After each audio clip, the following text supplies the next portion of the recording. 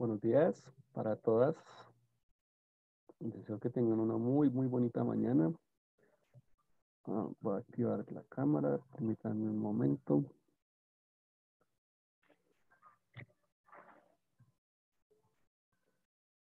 Ya, listo.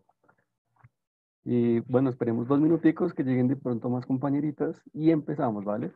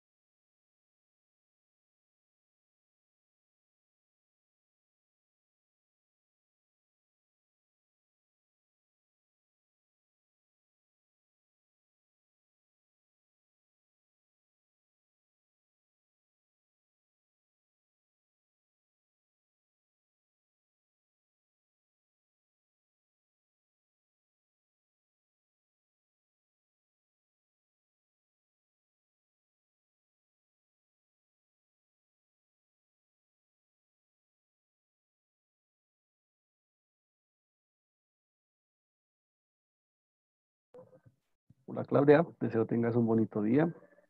Ahora sí, hola, gracias, buenos días. Es que no podía activar el micrófono. Sí, a veces pasa. O que no se puede uno cambiar el nombre también. A mí siempre me toca ingreso y me toca, sino porque se asustan con ese nombre al revés que tengo.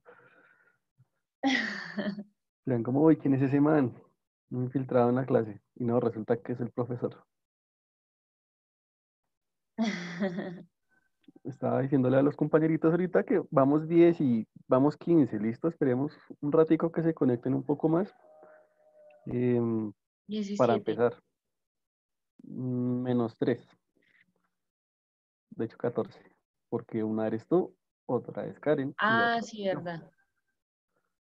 Verdad, ¿Listo? verdad, sí, sí, sí. Razón. Entonces, Ujú. pues nada, un saludito a todas las que ya están. Esperemos un momentico y empezamos, ¿vale? El tema de hoy es un poco raro, un poco, dependiendo de cómo lo veamos. Para mí es un poco raro, pero bueno, espero nos Un acompañemos poco en ello. la rareza. Sí, exacto.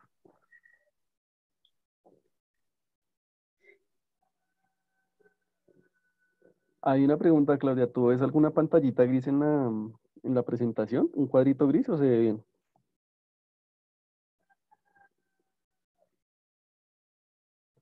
¿Mm? ¿Cómo? ¿Ves la pantalla bien o se ve algún cuadrito gris? No se ve nada en la pantalla, se ve una raya, una franja blanca. O sea, no se ve la pantalla. No se ve la presentación, digo. No, Ahí, ya. Ahí sí. No. Ahí. ¿Y ahora?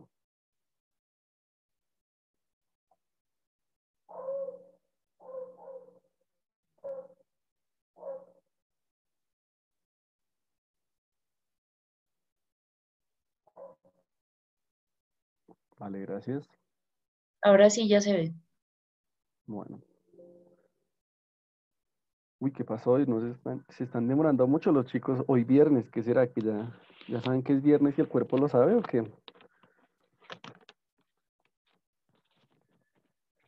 ¿Cómo?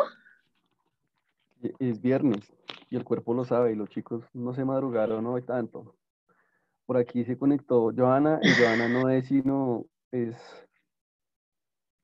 Esteban, ¿cierto? Esteban Ortiz. ¿Me confirmas, porfa, Esteban? Sí. Va a poner Esteban Ortiz, pero porfa, Esteban, o el compañero, me corrige si no es Esteban Ortiz. ¿Listo? Para ahí cambie tu nombre.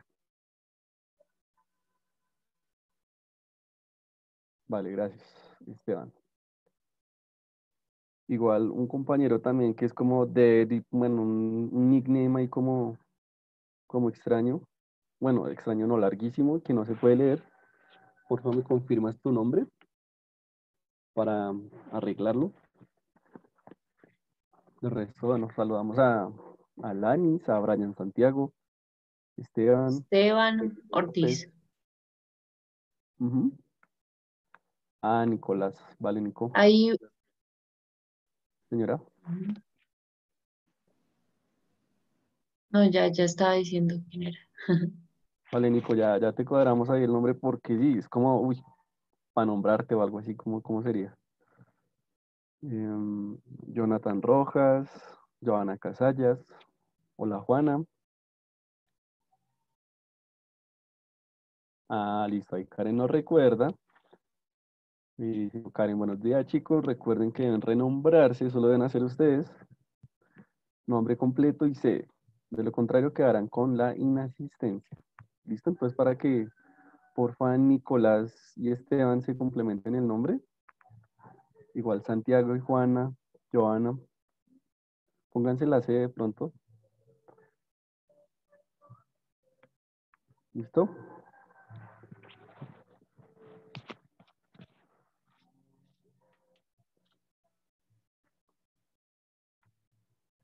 Vale.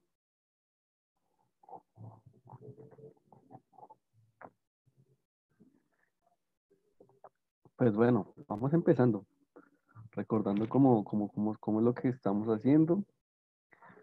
Recordar siempre los tiempos, que no se nos vaya a olvidar. De 7 a 8:40 una explicación, de 8:40 a 9 un descanso, entre comillas desayuno, aunque yo siempre les deseo que ya hayan desayunado, o por lo menos comido algo. De 9 a 9:40 un trabajo autónomo, que hoy vamos de nuevo a hacer otro quiz. Son 3 puntos. Presten atención a algunos temas, algunas preguntas, van a salir en el quiz. Em, Nada, son como 11 12 preguntas y las hacemos igual que la vez pasada, al final y por escala, ¿listo? Y de 9:40 a 10:30 socialización, dudas o preguntas.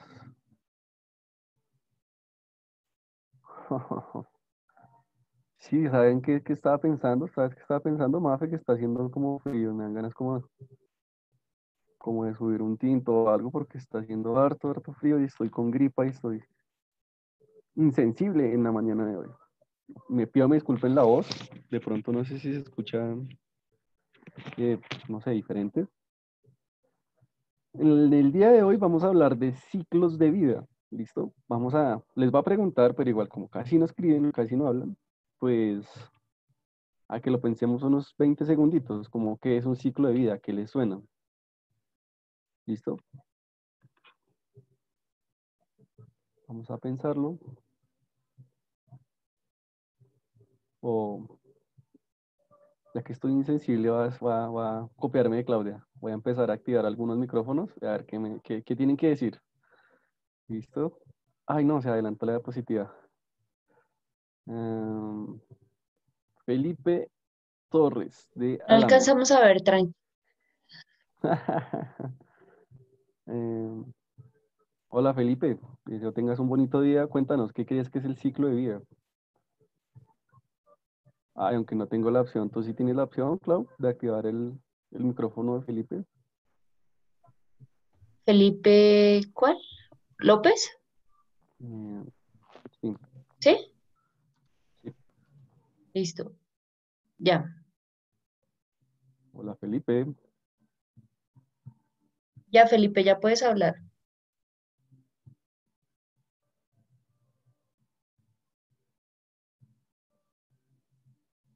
No, no se escucha porque cerraron el micrófono. Cerraste el micrófono de pronto. Vuelve a intentarlo, Clau. Ahora sí. A ver. Habla a ver si te escuchamos. Ahí lo volvieron a cerrar. Eventualmente no se va a escuchar si cierran el micrófono, ¿verdad? Lo cerraste, Felipe, pero ya ahí podrías hacerlo. Podrías hablar ahí. Ujú. Otra vez está abierto. A ver, habla.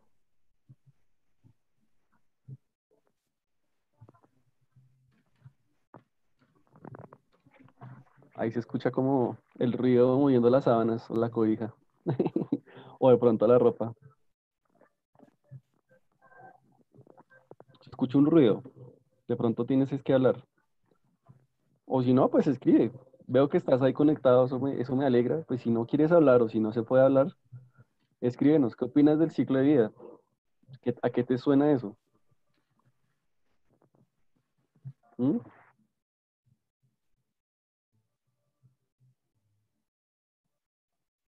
No, Felipe no habló o no pudo comunicarse y tampoco está escribiendo. Bueno, intentémoslo con Santiago Alexander Morelo. ¿Me apoyas allí con el micrófono, Claudia? Ya está abierto el Ah, micrófono de ahí sal. escribió. Dime, profe, listo. ¿Qué crees tú que es el ciclo de vida, Santiago? Ya puedes hablar.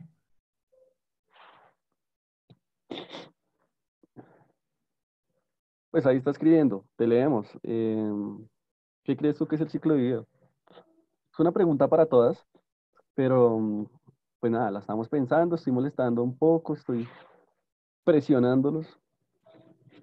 em, a ver si de pronto les escuchamos la voz, a ver si tienen gripa como yo o si no.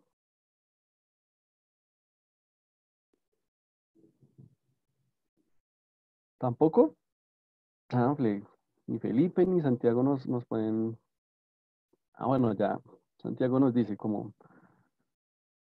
es creo que nacer y reproducirse y morir. XD o no sé. Sí, efectivamente es así, Santiago. Básicamente, ciclo de vida es como la forma en cómo, ¿qué es un ciclo, no? Algo que tiene un inicio, un desarrollo, un final. ¿Listo? Recordemos que ciclo es eso. Un ciclo es algo que se repite, un bucle, no es lineal.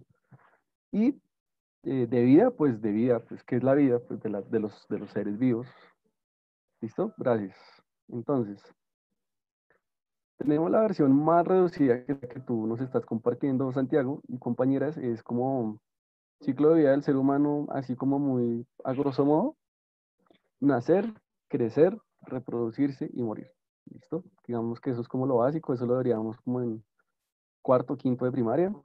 Aquí lo vemos con dibujitos, tenemos la infancia, una niñez, una adolescencia, un desarrollo de los gametos reproductivos, una adultez, una reproducción, la vejez y fallecimiento. ¿Vale?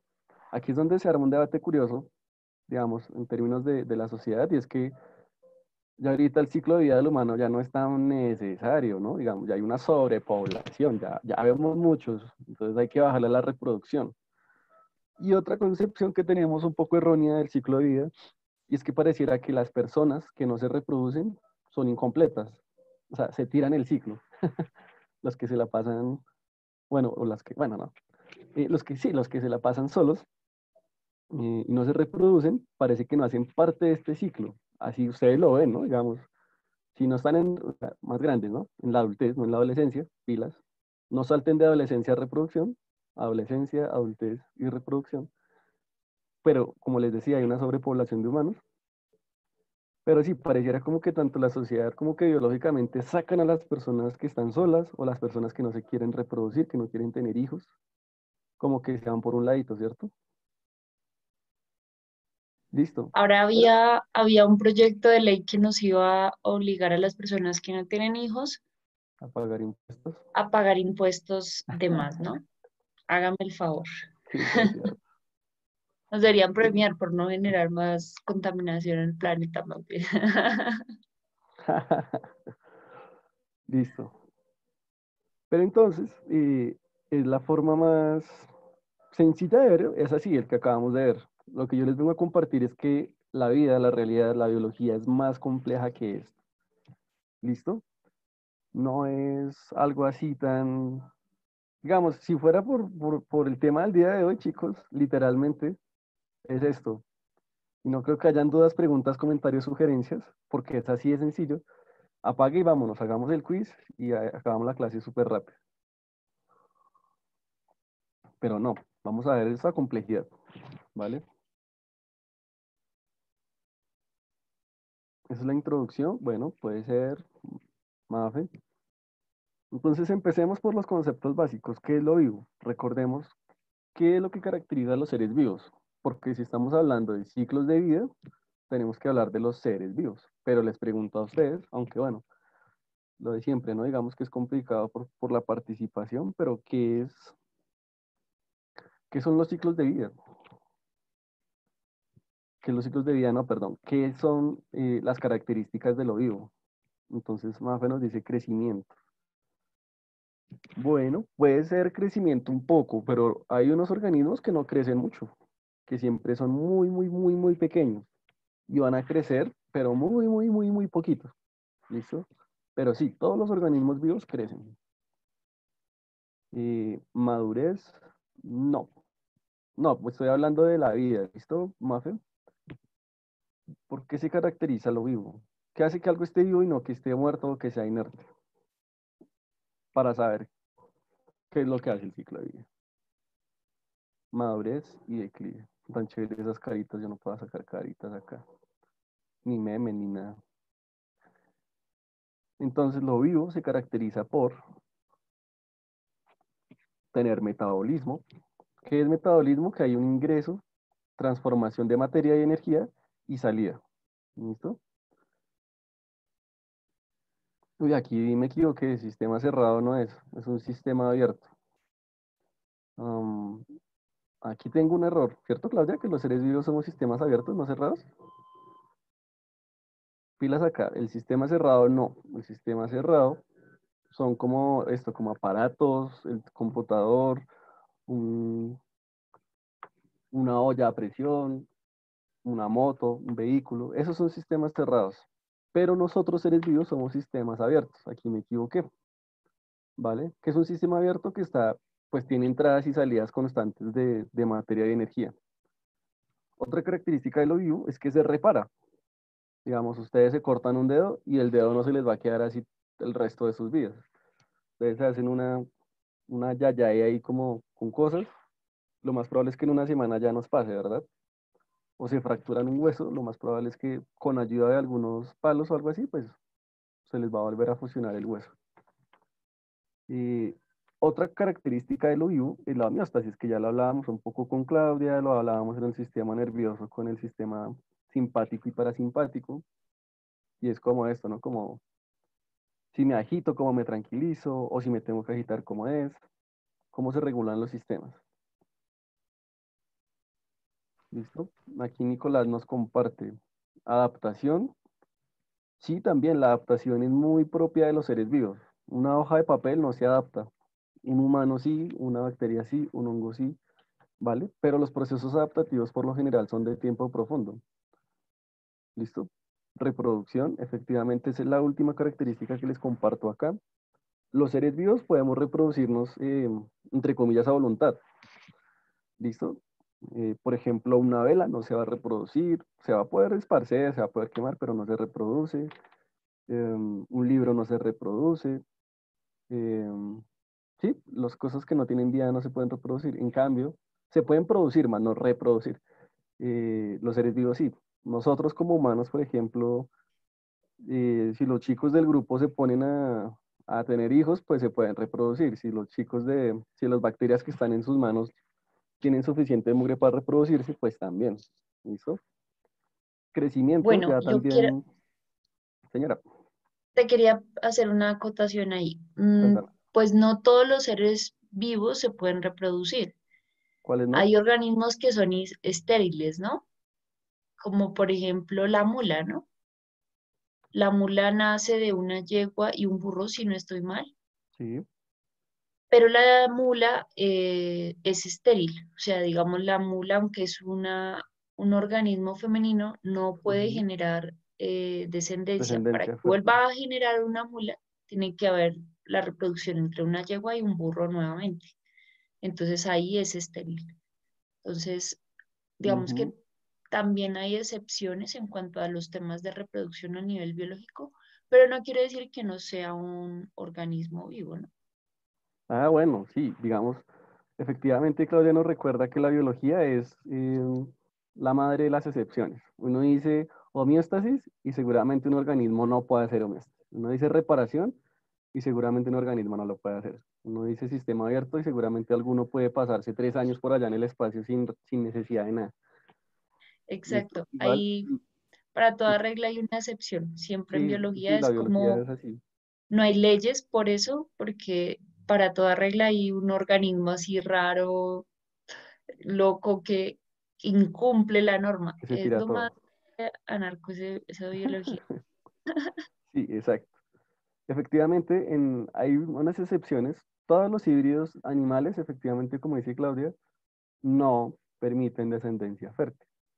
Es decir, bueno, eso es un debate ahí, pero no van a dejar hijos que puedan seguir viviendo. Y eso sucede en todos los híbridos, ¿vale? En todos los híbridos de la naturaleza animales va a suceder. Los que sí de pronto se dejan reproducir un poco más, pero después de algunas descendencias salen malitos, son los injertos de los vegetales. ¿Listo? Que es como la mezcla allí de especies. Pero bueno, no, esos son otros detalles de la reproducción que de pronto después veremos, o si ya lo vieron. Pero gracias, Claudia, por la acotación. Listo. Eso es de lo que hace un organismo que esté vivo y no inerte, para que lo tengan muy en cuenta. ¿Con qué más complementamos esto para hablar de ciclos de vida? Entonces recordemos que tenemos información genética. ¿Qué es eso? Pues a grosso modo, porque el tema de hoy es ciclo vital, no genética ni ADN, básico. Para células eucariotas, que me imagino que ya sabrán qué es eucariotas, si no pregunten, es el ADN se compacta en los cromosomas, ¿listo? Y en las células procariotas, el ARN se replica, así sencillito. ¿Cómo le llamamos a esos paquetes de información? Digamos, em, todos los seres vivos, recordemos bacterias, arqueobacterias, protistos, hongos, plantas y animales, van a tener información genética. A un paquete de información genética se le va a llamar N, ¿listo? Simplemente N. Para no estar escribiendo paquete de información genética le van a poner N como un sinónimo.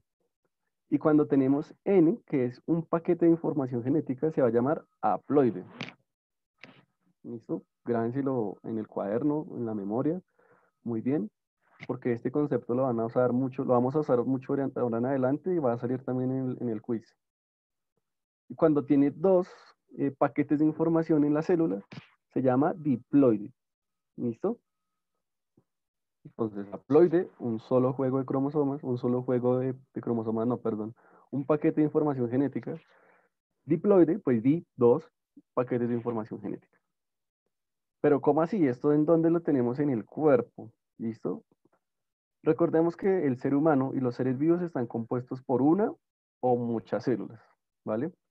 Recordemos que las células somáticas son las células del cuerpo, es decir, todo lo que estamos viendo, prácticamente, ¿no? Las células epiteliales, las células de la epidermis, aquí no vemos los músculos, pero las células musculares, las células nerviosas, o sea, las neuronas,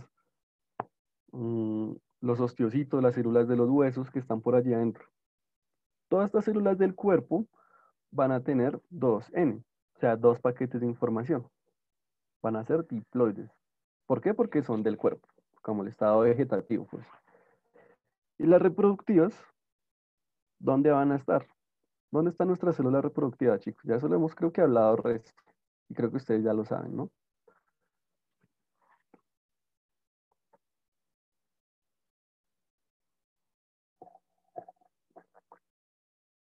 O bueno, yo creo. Yo creo que ya todos estamos produciendo esas células. Las células reproductivas, también llamados gametos, van a ser en el caso de los hombres los espermatozoides y en el caso de las mujeres los óvulos. Estas células van a tener un solo juego de información y van a llamarse haploides, ¿vale? ¿Por qué un solo juego? Pues porque 1 más 1 es 2. ¿Listo? Entonces, cuando se comparte la información del padre y se comparte la información de la madre en la fecundación, es donde sale un organismo nuevo, que son ustedes, que soy yo, que son los hijos. Y allí es donde se comparte la información y por eso nos parecemos a nuestros padres, ¿vale? Y ahí empiezan estas células a reproducir el cuerpo, que son somáticas, y ya cuando llega una etapa de desarrollo de las partes reproductivas, de los órganos sexuales, empiezan a surgir estas células haploides. Ya vamos a ver en la naturaleza ejemplos uno a uno de cada uno de los momentos. Empecemos con lo más chiquito y terminamos con lo más grande. ¿Listo? Yo creo que ustedes han escuchado las algas. Algas son como una especie de vegetal. La mayoría son fotosintéticos, em, es decir, utilizan la luz del sol para producir su propia energía, autótrofos. Las algas rojas y algas pardas, no solo existen algas verdes, digamos, el verde es el color característico de las plantas, pero existe color como el rojo, el color marrón, hay unos colores que son como negros porque metabolizan otras frecuencias de onda. ¿Listo? ¿Qué pasa con ellas? Bueno, lo mismo. Rotíferas. ¿Mira? Las rojas son las rotíferas. ¿Sí? Bueno, gracias. No sé. Ey, ey, ey. Bueno, el esporofito, es decir, el adulto va a tener 2N, como nosotros, como todo nuestro cuerpo. Aquí van a estar todos los paquetes de información, pues para que el alga crezca y ya. Pero en las partes reproductivas van a generar algo llamado esporas. ¿Listo? Ellos no tienen espermatozoides ni nada por ese estilo. Van a tener esporas que se van a llamar, bueno, gametofitos. Aquí tenemos una parte de un género y aquí tenemos la otra parte de otro género. Es decir, como decir su espermatozoide y como decir su óvulo. ¿Listo? Ellos sacan eso a través de las zoosporas, es decir, al medio, como lo más parecido que nosotros conocemos son las semillas de las plantas. Pues las algas también tienen esto por Y la también los fecundación. helechos. Sí, sí, de hecho, todo lo vivo, ¿no? Estamos hablando de todo lo vivo. Vamos a empezar de lo más chiquito y ahorita pues vemos el resto. Vamos a ver también helechos, vamos a ver hongos y otras cositas. Pero pues las algas son las más chiquitas. La fecundación es cuando se unen los gametos, ¿no? Tengan en cuenta eso. O sea, fecundación no es penetración. Fecundación es cuando el gameto masculino se encuentra con gameto femenino y se unen. No siempre con penetración, porque la fecundación puede ser externa o interna del organismo. ¿Listo? Cuando se fecunda eh, el gameto femenino, se genera el cigoto. Aquí ya vemos que aquí tenemos N, ¿no? N del papá, N de la mamá, se fecunda el cigoto, que es como el bebé, ¿listo? Va a ser 2N y el cigoto, es decir, bebé empieza a reproducir sus células somáticas del cuerpo. Aquí ya lo tenemos juvenil. Es curioso esto, ¿no? Una alga adulta, una alga juvenil, una alga bebé. Existe.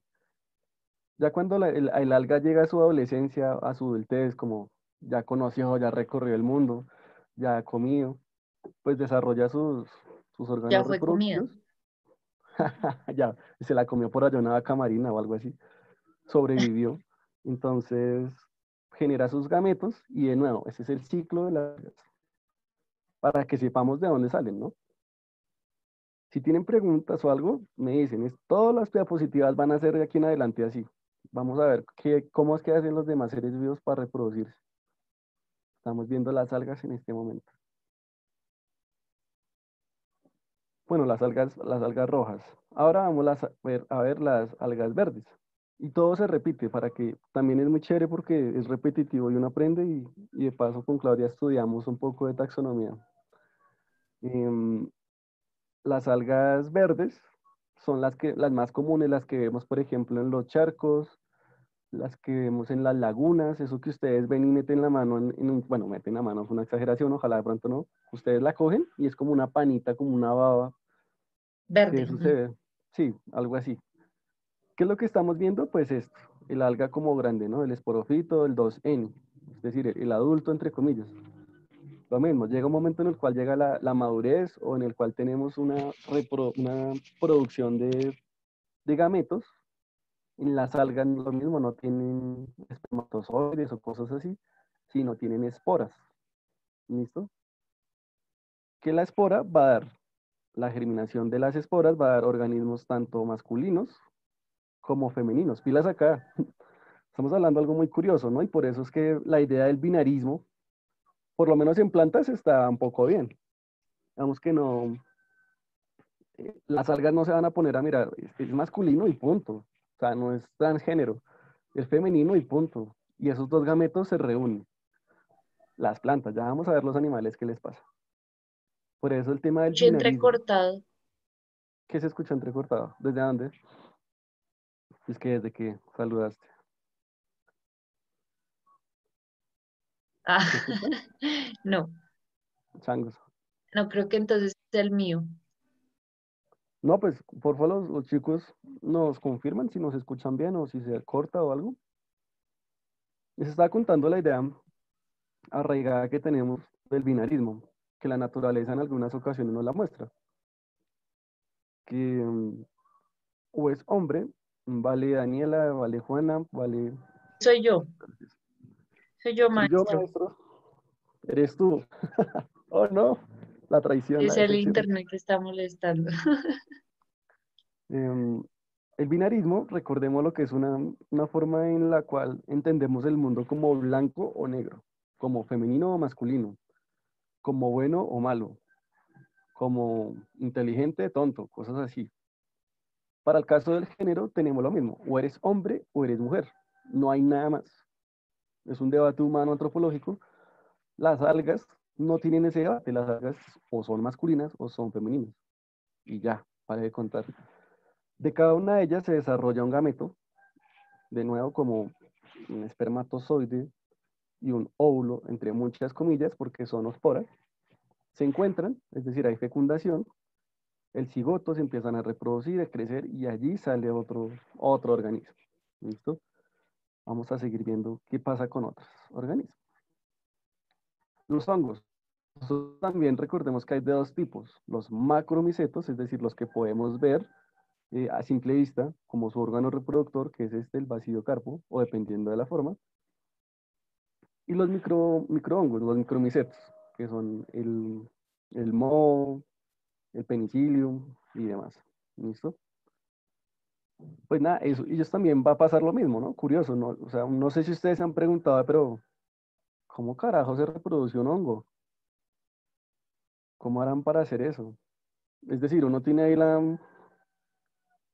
naranja y se empieza a llenar de moho. ¿De dónde salió ese moho? ¿Quién llevó el moho allá? O uno está ahí debajo de un árbol, bueno, debajo no, pasa al lado de un árbol y de repente aparece esa figura de un hongo así en el suelo. Y dice, ve, ¿y eso quién lo habrá plantado ahí? ¿Cómo habrá sucedido? Listo, empecemos pues con los hongos. Estos son los grandes, los micromicetes no tienen una buena imagen.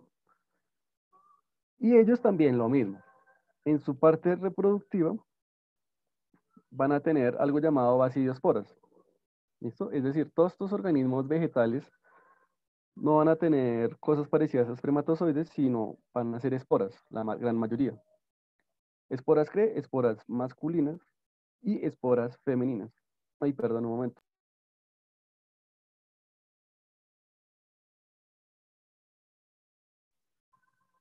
Todavía tengo gripa y todavía me afecta bastante. Me volví insensible. Entonces, ellos también van a tener esta forma de encontrarse, digamos, femenino y masculino, va a ser por polaridad. Aquí es algo curioso y es como los polos opuestos se atraen. En el humano dice que pasa, yo no sé qué tan cierto sea, pero en los hongos sí pasa. En los hongos, un hongo malo se une con otro bueno. No, mentiras. Un hongo negativo se une con uno positivo, se conectan, digamos que hay una plasmogamia, allí no vamos a hablar de fecundación, sino de plasmogamia. Es decir, se encuentran los dos polos opuestos y empieza a reproducirse. ¿Listo? El hongo, por lo general, no se ve esta parte de acá, el basidiocarpo, solo sucede cuando el hongo ya se va a reproducir, porque el hongo como tal es lo que hay debajo de la tierra. Ya cuando el hongo llega a su madurez, llega a su adultez, como nosotros que estamos llegando superando la pubertad, pasando a la adolescencia hasta ahora, eh, empezamos a generar este tipo de estructuras reproductivas. Ya el cuerpo le dice a las personas como, ya puedes reproducirte, puedes reproducirte.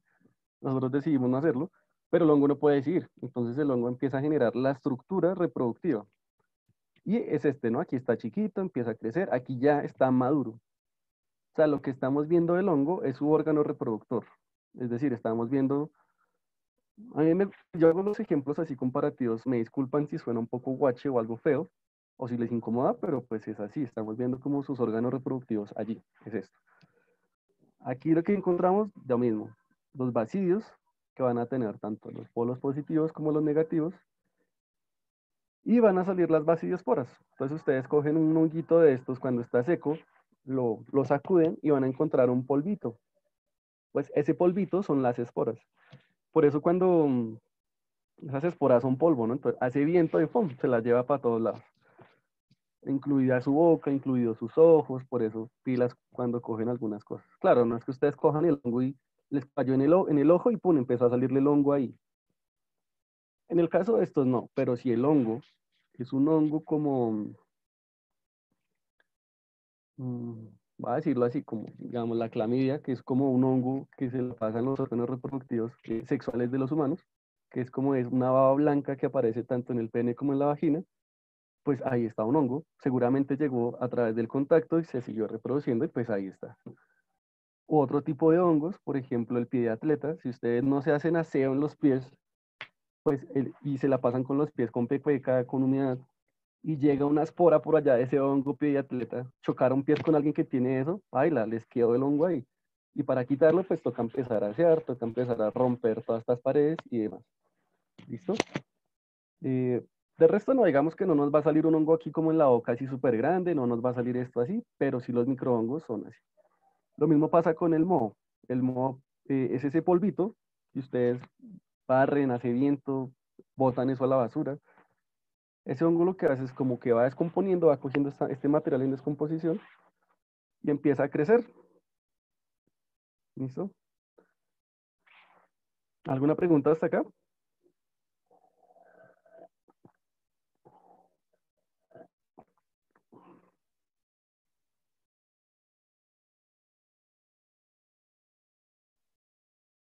Parece que no.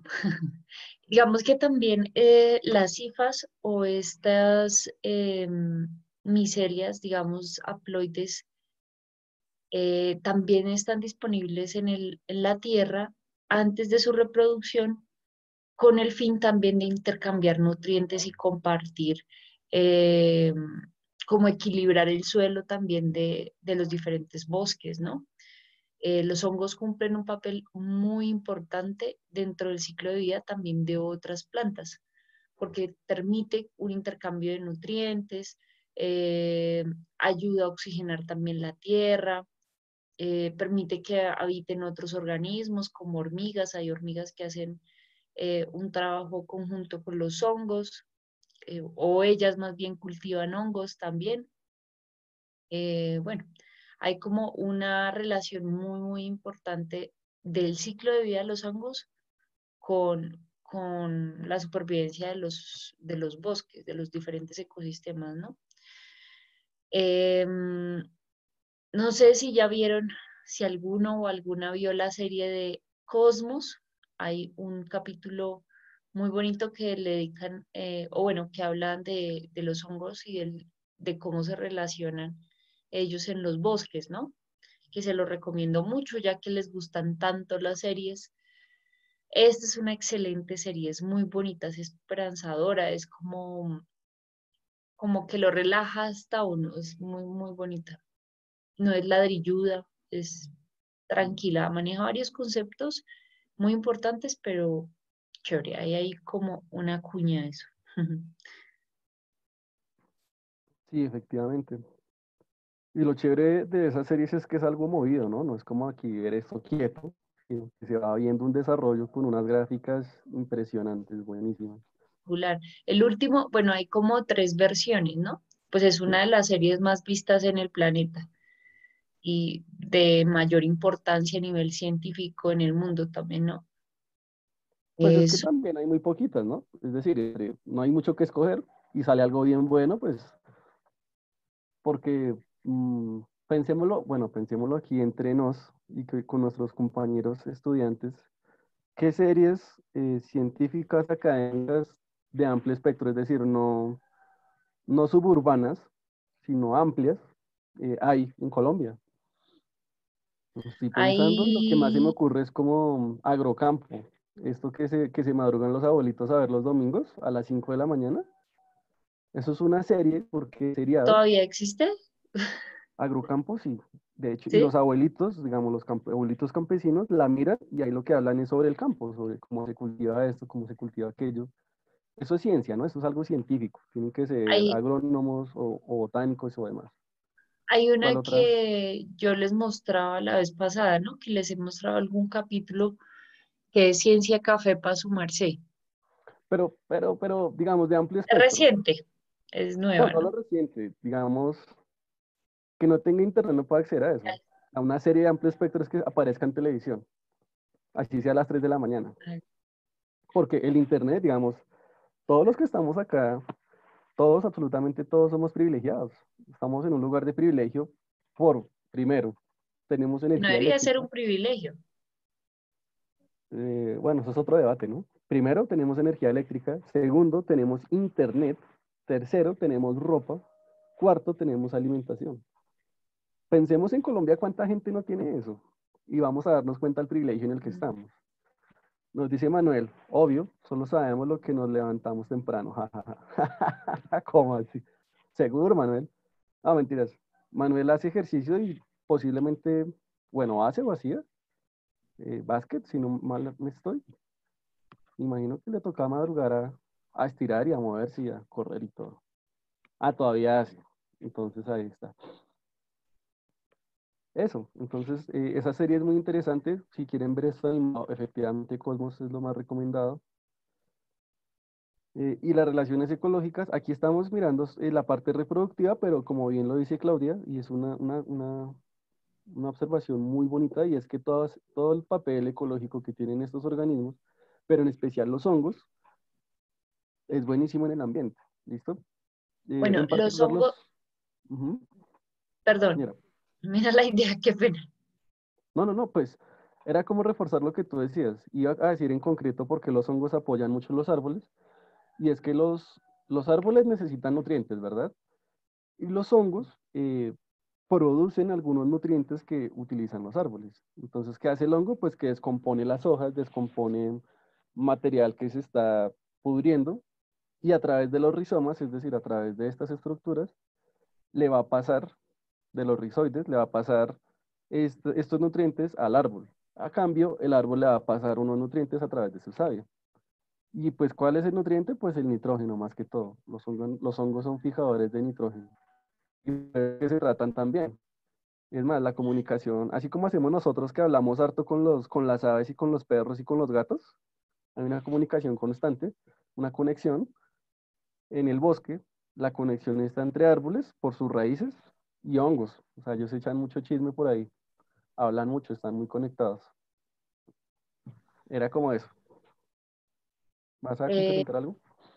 sí, digamos, el papel que cumplen los hongos en el bosque, pues ya lo mencionó Iron y lo ratificó, pero también el papel que cumplen las algas en el mar, en el océano, en agua dulce y en agua salada, es vital digamos, esto ya lo había mencionado antes, es vital pues para que exista vida en el planeta, ¿no? Porque de hecho las algas son las que, uno de los organismos acuáticos que mayor oxígeno produce en el planeta.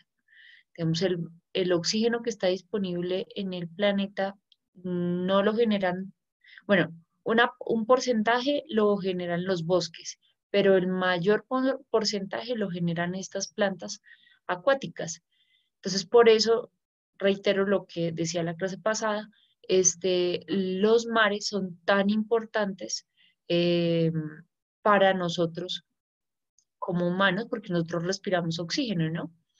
Y bueno, pues como todos los desastres naturales que hay en el mar son de pensar muchísimo y de, de cuidado también, que nosotros desde la ciudad también lo afectamos y debemos como cuidarlo, ¿no? Ayer precisamente había un varamiento de algunas orcas marinas que se quedaron atascadas en una isla, cerca a la playa de una isla en Australia, que creo que es Tanzania, si no, no mentiras, eso es en África.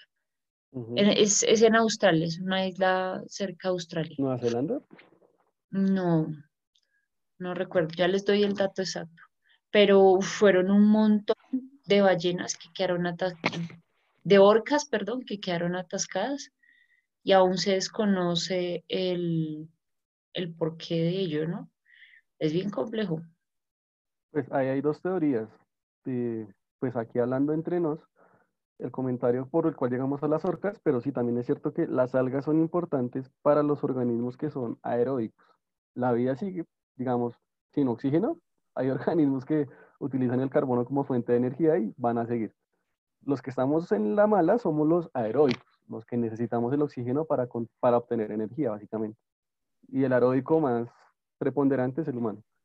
En cuanto por eso es que si ven chicos, eso es lo que se quiere en las clases y por eso me encanta tener otra colega, porque hay una charla, un debate, un algo que ojalá ustedes vayan aprendiendo, que esto no es como que ya todo está dicho, sino que se puede profundizar, teorizar, hablar, soñar, avanzar, conocer y disfrutar.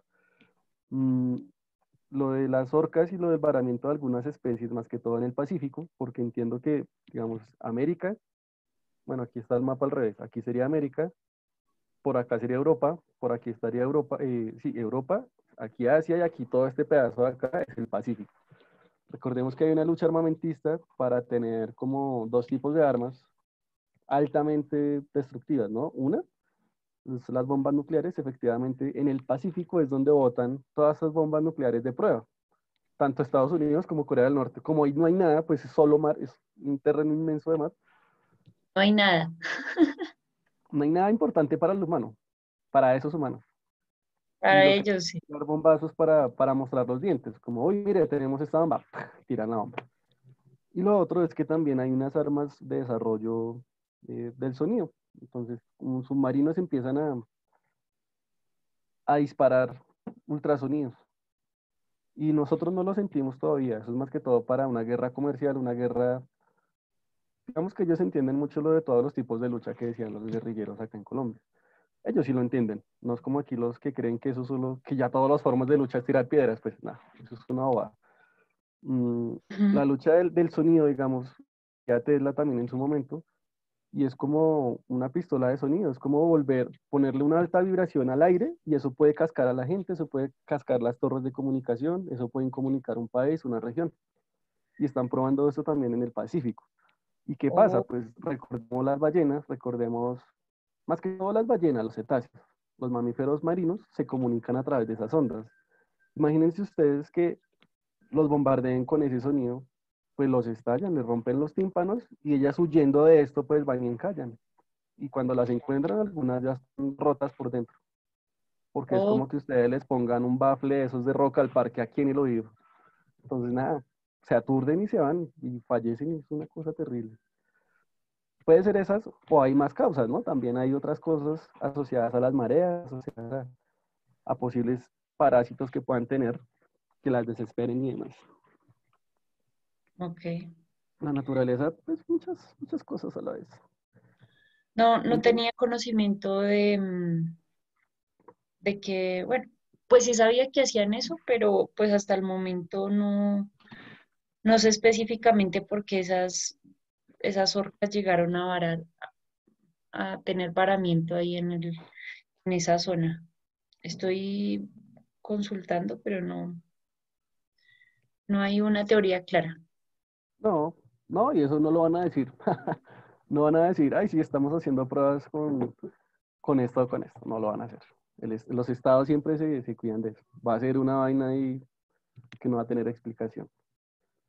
Continuamos viendo algunas, bueno, ya vimos hongos, la importancia de los hongos, también se reproducen, no es como por arte de magia. Ah, bueno, todo esto que estamos viendo fue lo que se tiró la teoría de la generación espontánea, que es la que nos decía que la vida surge de la nada. Pues no, estamos viendo que no, efectivamente existen unas estructuras pequeñas. Las esporas casi no las podemos ver, las zoosporas menos, pero existen, ¿listo? En ese momento no las podían ver y pensaban que la vida surgía de la nada, pero no, sí existen, ya las estamos registrando, ya ustedes no van a decir eso de la generación espontánea, ¿verdad? En plantas continuamos con briófitos. Los briófitos son unas plantas pequeñas, las más viejitas. Podríamos decir que los briófitos también convivieron con dinosaurios. Es más, fueron los primeros colonizadores en tierra. Son como plantas chiquitas. El musgo por lo menos no va a crecer más. El musgo ya llegó a este tamaño. Estos son 1 centímetro, 2 centímetros y de ahí no pasa. El musgo no va a tener, es tan básico que no tiene raíz. Es tan básico que no tiene hojas. ¿Listo? O sea, hojas como hojas como las conocemos. Tienen algo parecido, pero no son hojas. ¿Listo? ¿Qué va a pasar con lo que en ellos? Lo mismo, van a tener una espora, que es decir, donde es el cuerpo vegetativo, y van a tener los gametos. ¿Qué va a pasar en el gameto? Pues lo mismo, cuando llega a su etapa de madurez, van a generar esporas. Las esporas se generan a través de la meiosis. Se van a encontrar, van a germinar, para darle paso a un nuevo organismo. ¿Listo? Ellos van a crecer y de nuevo va a salir la parte reproductiva y se va a generar y continuar este ciclo. ¿Listo? Eso es el ciclo biológico de los biófitos y es el ciclo biológico de todo. Solo estamos mirando que sí existe y que es más complejo que decir nacer, crecer, reproducirse y morir. ¿Listo? Hay unos pasos, hay unas etapas, haploide, recuerden, haploide, un paquete de información, diploide, 2 paquetes de información. Y ya también en reproducción en mitosis y meiosis van a verlo. Lo mismo, vamos a ver los helechos. Creo que los helechos los hemos visto todos. También son muy antiguos, ellos no van a tener tallo. Eh, Tan antiguos que también yo creo que los dinosaurios alcanzaron a comérselos a ellos. Gran parte de helechos se extinguieron ya hace mucho tiempo. En el cámbrico no, en el carbonífero, que fue cuando se generó la mayoría de carbón del mundo. ¿Por qué? Pues porque los helechos quedaron ahí, eran árboles de helechos. Bueno, pues lejanos, Profe, señora. una pregunta de parte de Esteban. ¿Todas las plantas pequeñas son briófitos? No, no necesariamente. Ujú. Por ejemplo, estos son pequeños, son unas planticas así. Claro, no hay muchas. Realmente si lo pensamos, plantas pequeñas no es que hayan muchas. Pero hay una que, por ejemplo, la lenteja de agua. La lenteja de agua es literalmente casi como el tamaño de una monedita así y es superficial de los cuerpos de agua. Pero ella no es un briófito. ¿Listo? Entonces, no todas las pequeñas no son briófitos. Tanto los briófitos son tan especiales que todos tienen esta estructura, ¿vale? Exacto. Perdón de nuevo. Entonces, si no, lo pequeño no está muy asociado siempre al estadio de evolución. Eh, Volvemos aquí a los helechos. Nada, pues está el cuerpo grande, ya llega un momento en el cual el helecho dice, listo, estoy preparado para sacar esporas, preparado para reproducir, pues. Las esporas también es un proceso muy bonito de ver, es por la parte anterior de las hojas. Allí hay unos circulitos, de esos circulitos salen estas esporas que tienen N información. ¿Listo? Ellos van a Ese, salir, van a crecer, señora. antes de que salgan las esporas, ahí atrás en el en vez de la hoja, tiene como, hagan cuenta, una rosquilla o una Sí, dona o un circulito. churro, pues. ¿Sí? Es un circulito que se llama, se me acaba de olvidar el nombre. Lo tenía en la punta de la lengua, se me olvidó. ¿Esporangio? ¿Esporangio? No, eh, se me olvidó, lo iba a Pues decir aquí en dice serio. como las esporas son producidas en el esporangio, dice Ah, acá. ok, sí. Soros, se llaman soros. Ah, Lo que ok, pasa es que esa estructura circular se llama soros. sí. Y digamos que el azuquitar del churro es la espora, ¿sí? Entonces los soros son los portadores de esas esporas y el churro es como, perdón, es el soro y la espora es el azuquitar, para que lo entendamos un poco más Ujú, tangible si no se han detallado a ver un helecho. un helecho. La invitación es esto, ¿no? Ya por ahí que preguntaban los tamaños, la invitación es a mirar qué es lo que está a nuestro alrededor y cómo se reproduce, cómo crecen, cómo se cuidan y demás. Entonces tenemos la espora, las esporas van, crecen, está la mitosis, genera el cuerpo vegetativo. Aquí hay un gametofito maduro, es decir, de aquí va a salir, bueno, lo que decía Claudia, los anteridios y demás, y va a haber la fertilización y va a haber un nuevo cigoto. Y de nuevo va a crecer, esporofito, esporas, va a crecer, va a llegar a su etapa madura, entre comillas madura, eso va a ser acá. Entre comillas porque no es como que el helecho diga como, uy, sí, ya soy adulto, voy a sacar soros o va a sacar esporangios, no. Llega un momento en el cual las condiciones ambientales, genéticas y climáticas van a suceder, van a estar bien para reproducirse. ¿Listo?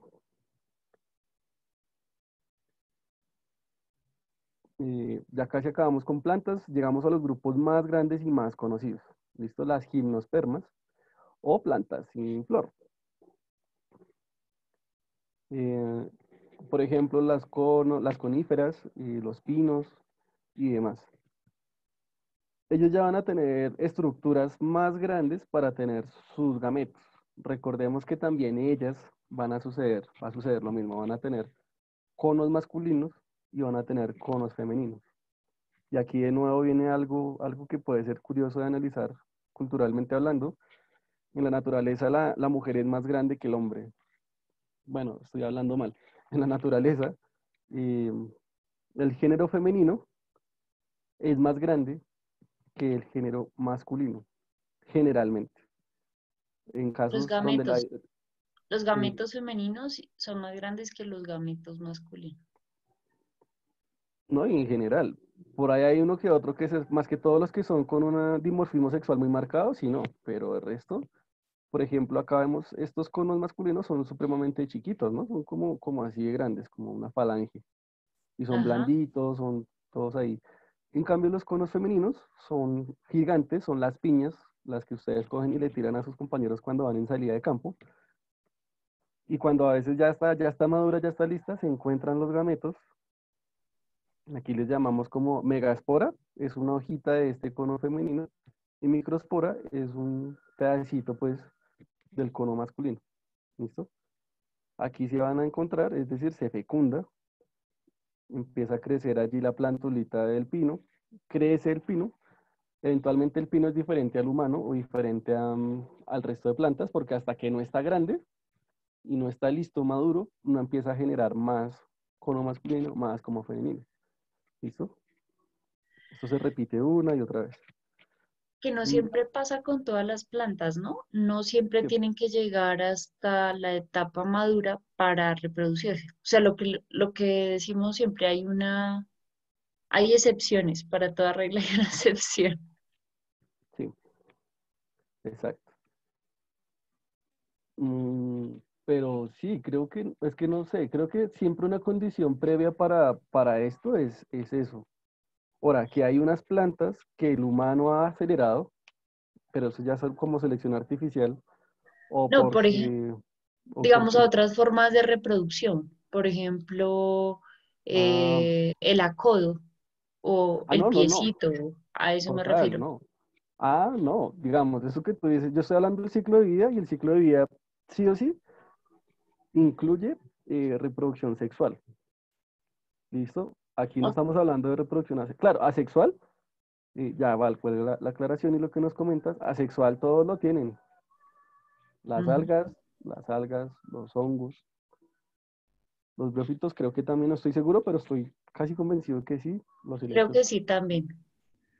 esto es peor y las que siguen peor, entonces sí, Pues sí. tienen ambas, sexual y asexual. Y de hecho algunos animales también. Pero Ujú. cuando hablamos de ciclo de vida, tiene que ser sexual, porque si no es como sacar un mini clon ahí, y eso no, nada tiene que ver con otras cosas, con lo que estamos hablando, pues de dejar descendencia fértil y demás. Pero sí, la excepción, pensé que el comentario era por el lado de, y ahorita lo vemos acá, es para producir fruto rápido. Pasa como con los pollos, que el pollito está allí y no lo dejan sino un mes y ya crece el pollo tanto que la pierde, o sea, no desarrolla músculo y el pobre pollo ni se puede levantar. Hay un maíz o unos tipos de vegetales que no los dejan crecer y ya cuando están de 1 metro les mandan el fertilizante para fruta, para tener un cuerpo fructífero y nada, los maduran biches. ¿Listo? Entonces, eso pasa en algunos maíces o en algunas plantas pequeñas. Esto es la gimnospermas y también un comentario que estaba haciendo Claudia y es que no siempre pasa la fecundación. Digamos, podemos ver muchos conos masculinos por allá regados en el campo, en el pasto, igual estos conos femeninos. Igual pasa con nosotros, y ahorita lo vamos a ver, y es, nosotros como hombres producimos un montón de espermatozoides y diría que un 99.999% de esos espermatozoides no fecundan, ¿no? No fecundan. Igual las mujeres, la cantidad de óvulos, ellas son menos cantidad, pero son muy pocos los que logran la fecundación. ¿Listo? O sea, hay siempre un desperdicio de. Y finalizamos plantas con angiospermas, que son como las últimas en términos evolutivos, las plantas con flor. ¿Listo? Las más comunes, las ornamentales, las que nos dan frutos carnosos, frutos secos y demás, va a suceder exactamente lo mismo. ¿Listo? En la planta tenemos dos partes, tenemos una parte femenina y una parte masculina. La masculina va a ser la entera, donde está el polen, la femenina va a ser el óvulo, la ovocélula, y pues allí de una cae adentro o llega el insecto, llega el colibrí, se lleva ese, ese polen a otras plantas y se fecundan por allá. ¿Listo? Eso también sucede. ¿Qué va a pasar después? Pues nada, se van a encontrar, van a salir, va a generarse una semilla, de la semilla va a salir una plántula, cuando ya la planta es, entre comillas, madura, pues bueno, saca la flor y vuelven a repetir y repetir el ciclo. Algunos son complejos, otros son sencillos. Por ejemplo, acá vemos el polen, cómo va a entrar por unos túbulos, como decir, unas trompas de falopio, pero en una planta. Y allí va a llegar hasta el óvulo, aquí va a fecundar, aquí hay triple fecundación, no es como en el humano, es diferente, no lo vamos a ver en detalle. ¿Por qué? Porque pues uno es para la endospora, otro es para el embrión, otro es para la cáscara. ¿Listo? Empezamos con animales, ya casi terminamos. Esto es así como muy a grosso modo, de todo, absolutamente de todo. Y es un tema sencillo, más bien corto. Aquí vemos lo que nos decía Claudia. Bueno, vemos poríferos, es decir, las esponjas, los más antiguos, los más sencillos. Las esponjas también tienen espermatozoides y tienen unos óvulos. ¿Listo? Ellos cuando se encuentran, de nuevo va a encontrar la fecundación y va a salir una larva. Ellos no van a tener bebés, sino van a tener larvas. Ella va por allí a flotar en el mar, va a encontrar un lugar donde diga, bueno, aquí estoy bien, no estoy tan en riesgo. Sale una esponja joven y crece. Crece, puede ser masculina, femenina, y lo mismo se repite. O para el caso de las esponjas también tenemos reproducción asexual, pero pues esto no es el detalle de lo que vamos a ver hoy. Es como que de un bracito pues sale una esponja nueva, ¿no? Que es como fragmentación o bipartición o cosas así. Otro tipo, este lo habíamos visto, este organismo lo vimos la vez pasada con Claudia, llaman los nidarios, son las medusas. Ellos también tienen su ciclo de vida. Aquí vemos el diploide. Diploide es cuando está la fecundación, está el cigoto, la blástula, digamos, el bebé es todo esto es un bebé. Es curioso porque ellas al inicio están pegadas al suelo. Miren, al inicio parece como si fuera una planta, ¿no? Si ven aquí que parece una plantica, ustedes ven esto y no saben de mucho de biología, dirían como, uy, esto es como un alga. Y no, aquí es como la medusa al revés. ¿Listo? El pólipo de la medusa, es decir, la cabecita vendría estando acá. Ya empieza una fase de maduración, ya la medusa dice como listo, ya cerró un ciclo, como decir una metamorfosis, pero no es una metamorfosis. Y sale la medusa joven. Ya cuando la medusa es adulta, lo mismo va a generar unos gametos. Aquí hay una medusa femenina, una masculina. Genera gametos y se encuentra el espermatozoide, el óvulo se fecunda y de nuevo aparece un bebé y chan. Curioso que las medusas también hagan eso, ¿no? Y ellas, como se pueden dar cuenta, no tienen dimorfismo sexual. Uno no sabe cuál es el hombre y cuál es la mujer, cuál es el femenino y el masculino.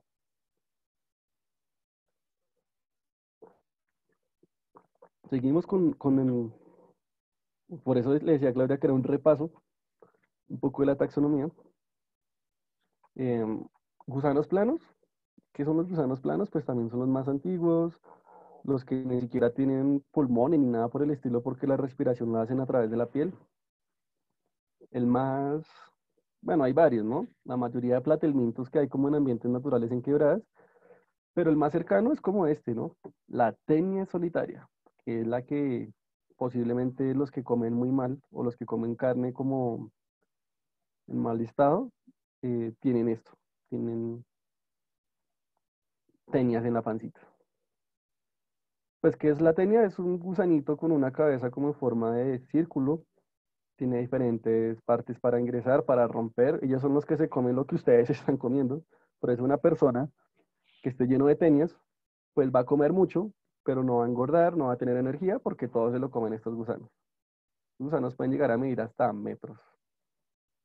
Y le da tanto a humanos como a animales domésticos, vacas, cerdos y demás. Perros, guacali. Y perros, gatos, aves. Aunque las aves no tanto porque tienen otro sistema digestivo, pero también tienen otros gusanos. No necesariamente la tenia. Esos gusanos son asquerosos. Son Los lindos. odio. No me gustan. Creo que es Es- el único organismo que no me gusta. Uy, es ¿No? horrible. Pues son No, lindos. Yo creo que la referencia que podemos ver los odio. en el cine es la de Hombres de Negro. Ajá. ¿Viste Hombres de Negro, este gusano que se la pasa en los trenes, en el metro. Eso es una tenia gigante. Un gusano Ujú. así, aunque bueno, ese no es plano, pero bueno, no es una tenia. Ahorita miramos qué tipo de gusano sería ese. Mm, Esto tiene una característica y es que ya son hermafroditas, es decir, van a tener tanto los órganos reproductivos masculinos y femeninos. ¿Listo? Entonces aquí tenemos por un lado el ovario, por otro lado tenemos el testículo, tenemos la vagina, tenemos el útero, ¿sí? Van a tener todo ellas mismas, entonces imagínense ustedes, por eso es que se reproducen tanto y hay que acabarlas rápido. No es como que ella tenga que esperar en su barriga que llegue otro, no, ella misma puede. Por eso ese tema de plagas y de control de plagas es muy importante y delicado. Por eso tienen que purgarse de vez en cuando. ¿Listo? Pues bueno, aquí está como el ciclo, está la larva. Por eso es importante también lavar por eso es importante también lavar los alimentos, más que purgarse. Lavar muy bien los alimentos antes de comerse. Sí, Y si también. comen cosas en complejo. Sí. Carnes que no tengan un buen origen y demás. Eh, Ujú, Tenemos en un primer momento como los huevos que son eliminados por las heces depositadas en el medio ambiente, es decir, las heces de cerdo, las heces de vaca, las heces de humanos, van a tener huevitos de este animal. ¿Qué pasa? Pues el ganado y los cerdos y los humanos se pueden infectar comiendo los huevos en el ambiente. ¿Listo? Después, ¿qué ocurre? Pues está el huevito que empieza a desarrollarse en la carne. ¿Listo? Y después, cuando el hombre se va a comer esa carne, pues no la lava, no la hierve, no la consume, no la prepara bien. Se la manda así, pues, una infección del hombre por comer carne mal cocida. Y llega ya al estómago, al sistema digestivo, chan, y el gusano pues ve, o sea, ellos tienen su defensa, ¿no? El ácido clorhídrico no los lastima, no los daña allí cuando están en el estómago, se esconden y cuando ven que están en los intestinos es cuando ya empiezan a hacer sus diabluras, ¿no? ujú. La cuestión también es que ush, este organismo es súper hábil y es muy resistente, como dice, imagínense que puede sobrevivir a los ácidos del estómago que pueden levantar la pintura de un carro. Son tan fuertes que puede llegar a eso. No sé si, bueno, Pues nomás voy a miren decir algo asqueroso. esa boquita Voy a decir, tan, que, ¿cómo? no, que nomás miren esa boquita tan linda. Voy a decir algo asqueroso. Por ejemplo, cuando se vomita, si ustedes no limpian rápido donde se vomitaron, digamos que no sea en el inodoro, por ejemplo, corroe la superficie. Ese vómito es muy ácido y corroe o levanta la pintura en donde ustedes hayan vomitado, ¿no? Entonces, es algo que a veces no somos muy conscientes de ello, pero que es un estado natural de nuestro cuerpo también, ¿no? Pero que estos organismos se han adaptado muy bien a ese tipo de ácidos que son sumamente resistentes. Una cosa más, por ejemplo, la carne de cerdo, si ustedes no la, por eso digamos que la carne de cerdo debe cocinarse y luego, si se quiere, fritar o, o asar o poner al horno, ¿no? Pero se debe tener dos cocciones. ¿Por qué? Porque estos animales pueden vivir no solamente en el intestino de los animales, sino en la carne, ¿sí? Entre los músculos, entre los tejidos, puede haber estos organismos o inclusive los huevos. Los huevos Y más si que nosotros, todo. Ujú. y si nosotros alimentamos de esta carne y no está bien coccionada, curiosamente lo chistoso es que estos organismos no sobreviven a la cocción, pero sí a los ácidos. Entonces, la única forma pues de matarlos y de evitar que tengamos estos gusanos en el estómago es cocinando muy bien, sobre todo la carne de cerdo, que es en donde se alojan entre el músculo. Por eso Sí, uno no puede comer cerdo en cualquier parte. los huevitos, es como la cubierta que tienen los huevitos porque el calor por lo general desnaturaliza todo. Pero si tienen una protección antiácidos o antimetales, ya, nada que hacer, nada que hacer. Entonces, es más que todo eso, por eso la temperatura mata muchas cosas. Por eso nuestro cuerpo cuando estamos con gripa o algo sube la temperatura para quemar todas esas bacterias, para quemar el patógeno. Eso pasa también con la comida, con la leche, también la pasteurización es hervir la leche porque no hay ser vivo que aguante esa temperatura. O sea, si hay ser vivos, se llaman extremófilos, pero no están en la leche. Si estuvieran en la leche ya estarían muertos. Yo también les iba a contar algo con esto. Ay, chanfles. Bueno, se me fue la idea. Toca escribirlas.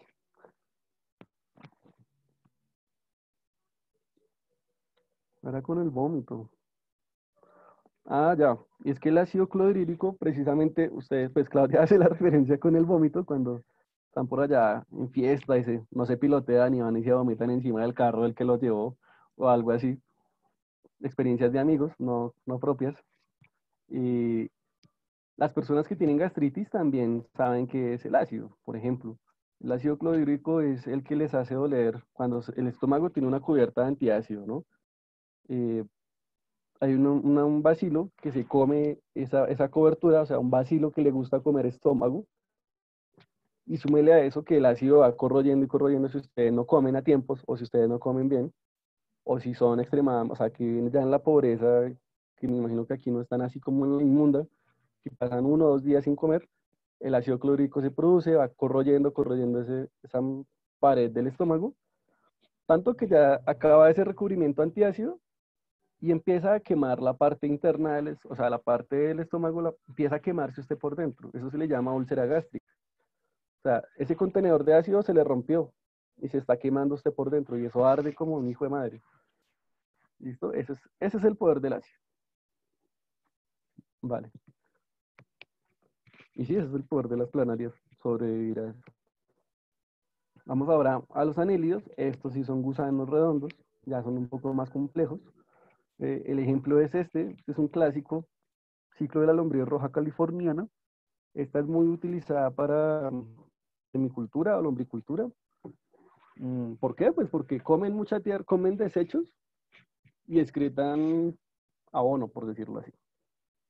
Ellos también van a tener como un estado de juventud, como unos bebés, entre comillas, una madurez sexual, una madurez reproductiva de sus gametos, van a sacarlos al medio, van a enredarse y van a fecundarlos y así. Entonces tenemos la lombriz adulta. La parte reproductiva de ellos va a ser el clitelo, ¿listo? El clitelo es como donde están sus órganos reproductivos. O sea, no están en todo el cuerpo, sino están ahí. Y cuando se copula, se fecundan estas estructuras que se llaman cocón, que son como los huevitos de esas lombrices, que se demoran 30 días en eclosionar, es decir, unas lombrices bebés. Eso es algo bien, bien lindo de ver. Digamos que el ancestro en común que tuvieron ellas con los reptiles y con los que son los vivíparos, pues ahí está, o vivíparos, ahí está. En un mes aproximadamente ya van a crecer, empiezan a comer y demás, llegan a su adultez, a su etapa de maduración sexual y se reproducen, se fecundan y vuelven. Ese es el ciclo de la lombriz. Aquí ya no tenemos N y 2N, pero creo que sabemos que todo esto es 2N, ¿verdad? Y donde es N solo es en la parte de acá de los espermas, bueno, no sé cómo se les llamará ahí, pero a los gametos de ellos, a los gametos tanto femeninos como masculinos de la lombriz. Moluscos, pues moluscos hay muchísimos, los calamares, los caracoles. Aquí les puse fue una, ¿esto qué es? ¿Alguno sabe cómo se llama esto? ¿Está por aquí en algún lado? No, no veo. Chan, chan, chan. Chicos, alguno que escriba o que me comente esto qué es. Vamos a ver cómo está ese conocimiento gráfico de bichos. No, mentiras, esto no es un bicho, es un molusco. Pero todo lo que se me uno le dice bicho.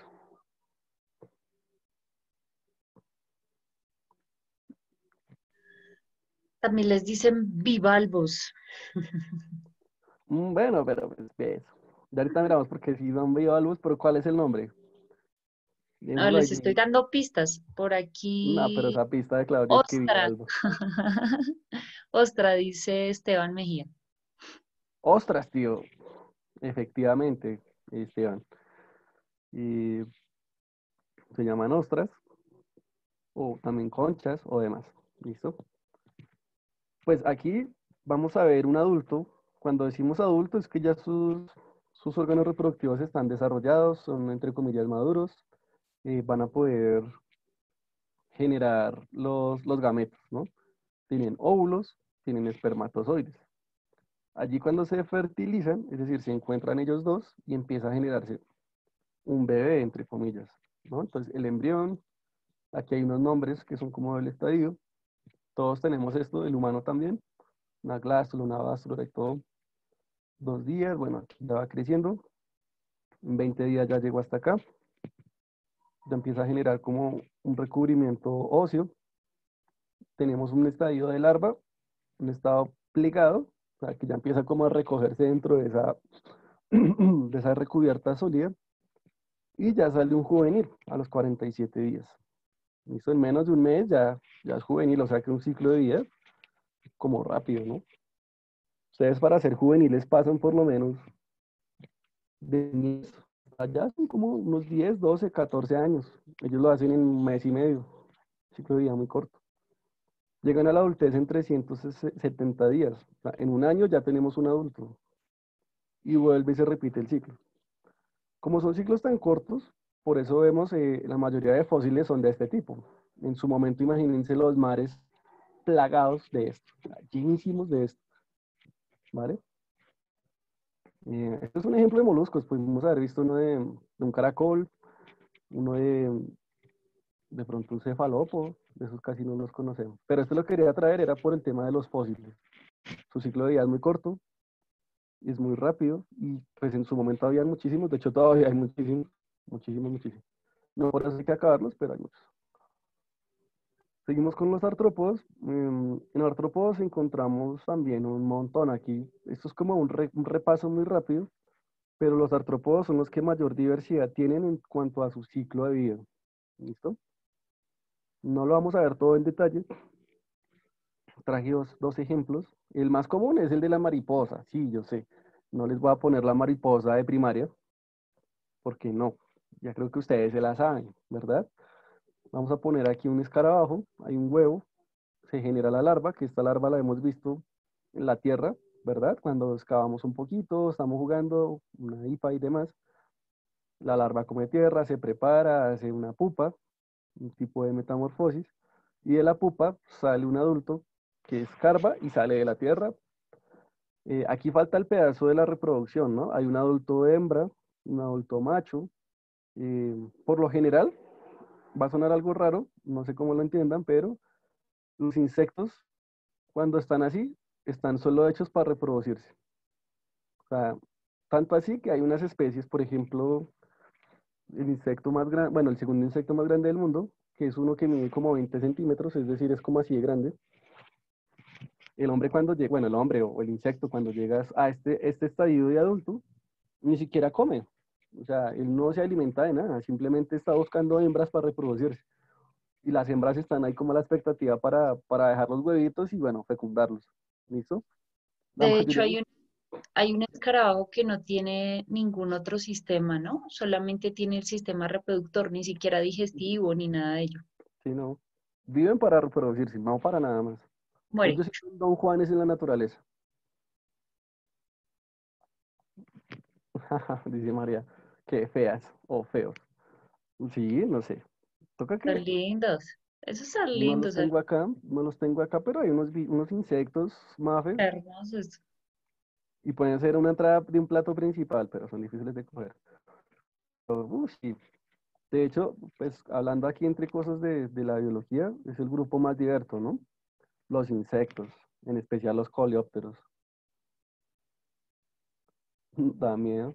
De hecho, yo voy a ver, pero es que ya acabamos con ustedes. Tengo unas colecciones de bichos y me están prestando una camarita, un estereoscopio. De pronto, si nos vemos después, se los muestro para ver al detalle todo esto. Es muy bacano. Súper, súper, Ujú. súper. Sería chévere poder verlos. Sí, No, son muy bonitos. Además tienen unos colores preciosos. metalizados, opacos, mate, brillantes, de todo.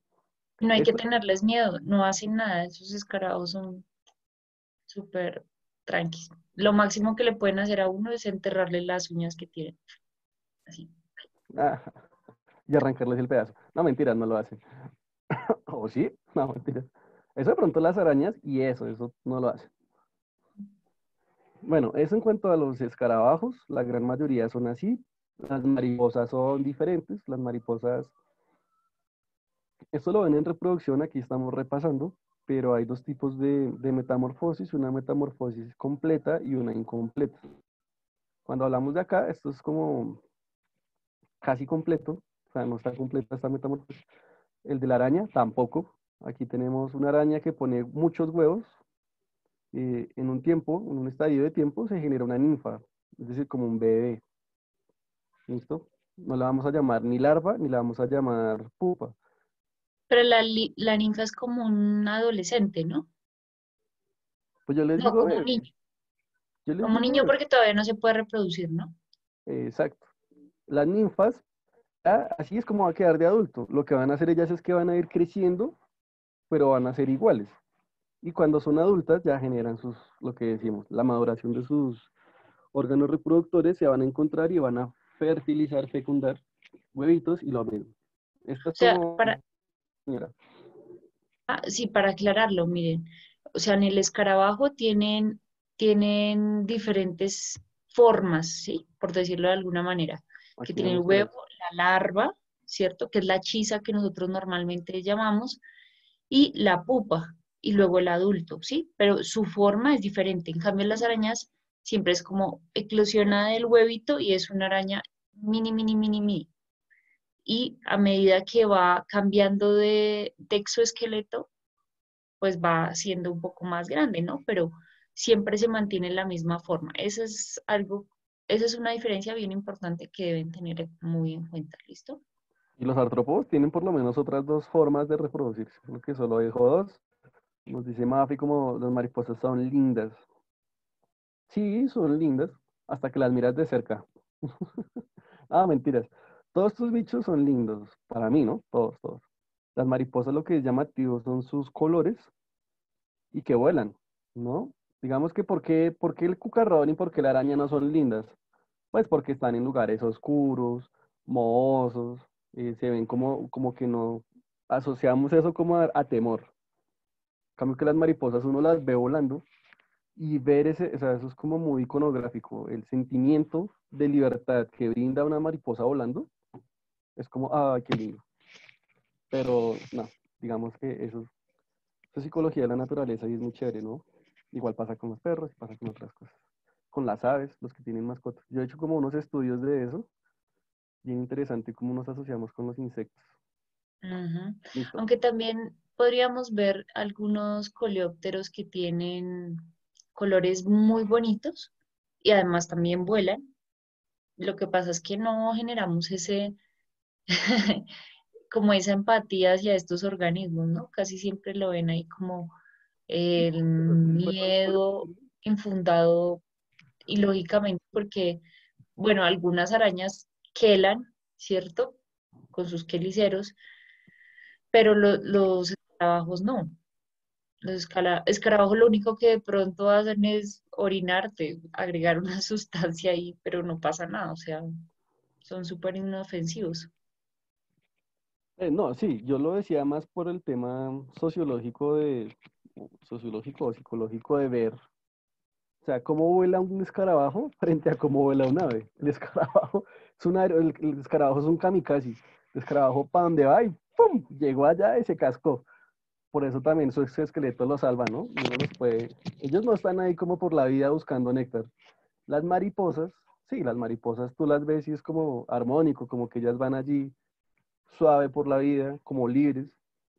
Aparte que las mariposas, además de que son vistosas, van a llegar a las flores, ¿listo? Pues se asocian dos cosas lindas. El escarabajo a dónde llega, pues a la mierda. Entonces, ¡pum! Llega un kamikaze allá a la mierda a alimentarse, a hacer una bola de popó y demás. Aparte del escarabajo suena, entonces tú escuchas un escarabajo y uy, te asustas, tú no escuchas una mariposa.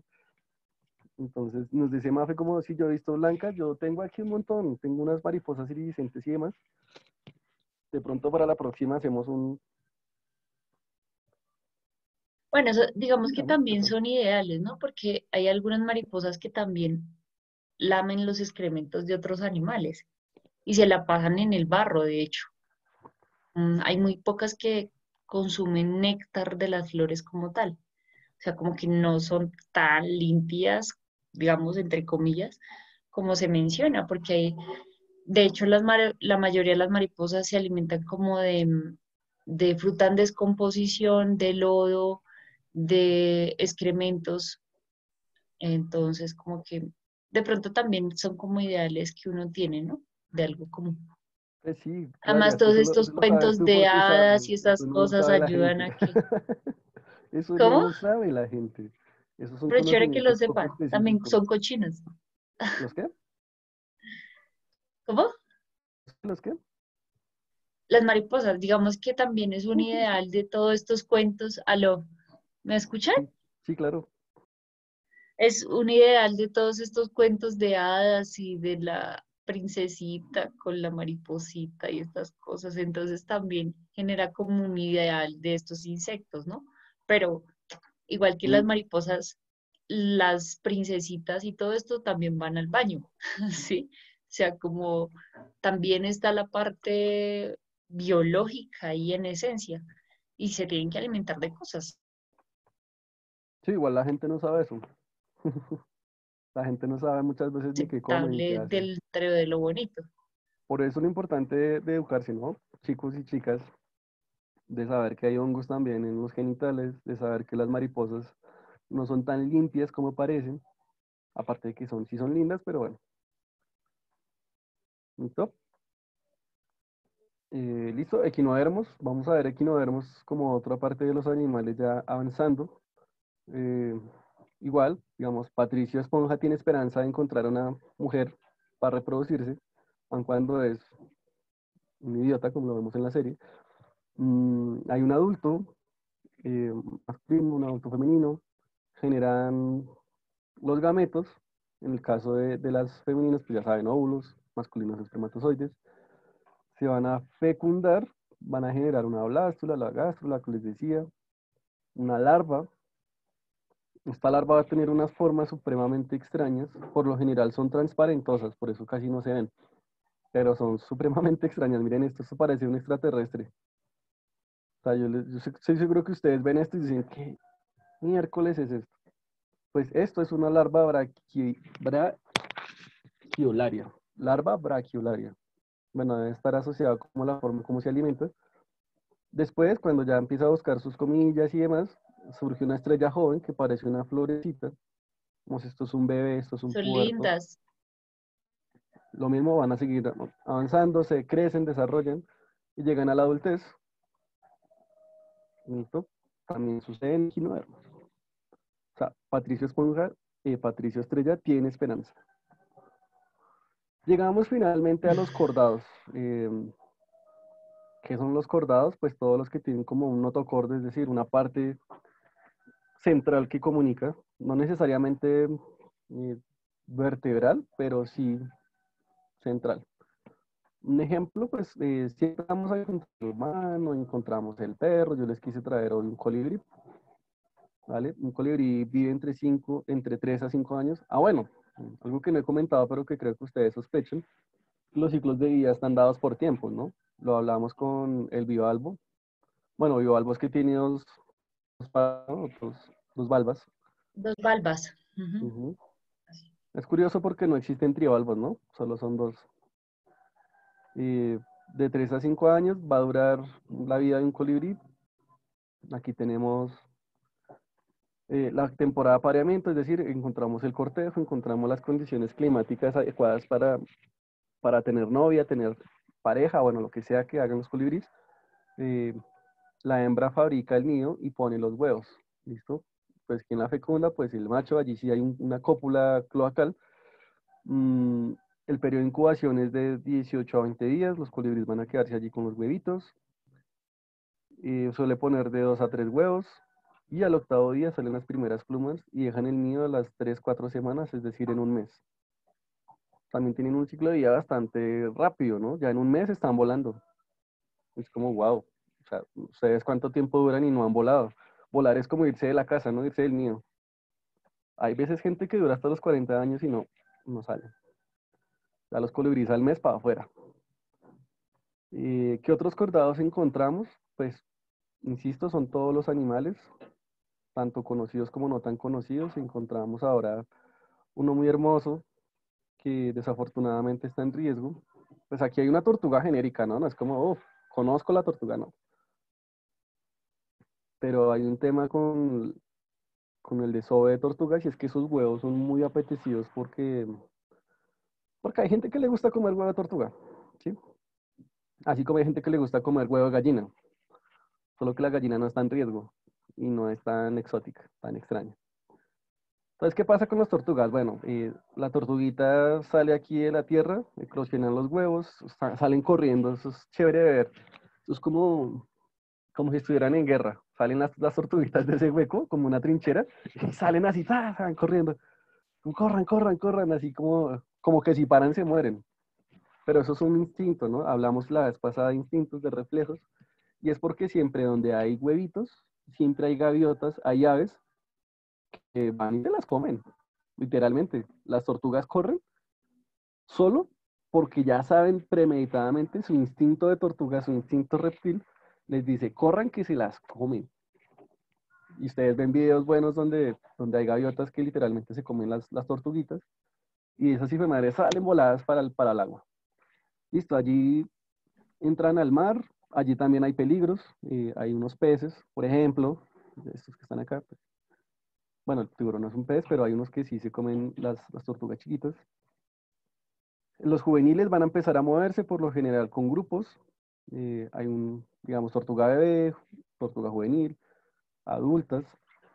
Recordemos siempre que cuando hablamos de adulto, la adultez no es una maduración de la mente, eso es una idea antropológica humana. Hay niños que ya piensan como adultos, o hay adultos que nunca dejan de pensar como niños en términos de su mentalidad. Cuando hablamos de esto, hablamos de una adultez que ya se pueden reproducir, es decir, tienen la capacidad de generar ya sea o espermatozoides u óvulos, ¿listo?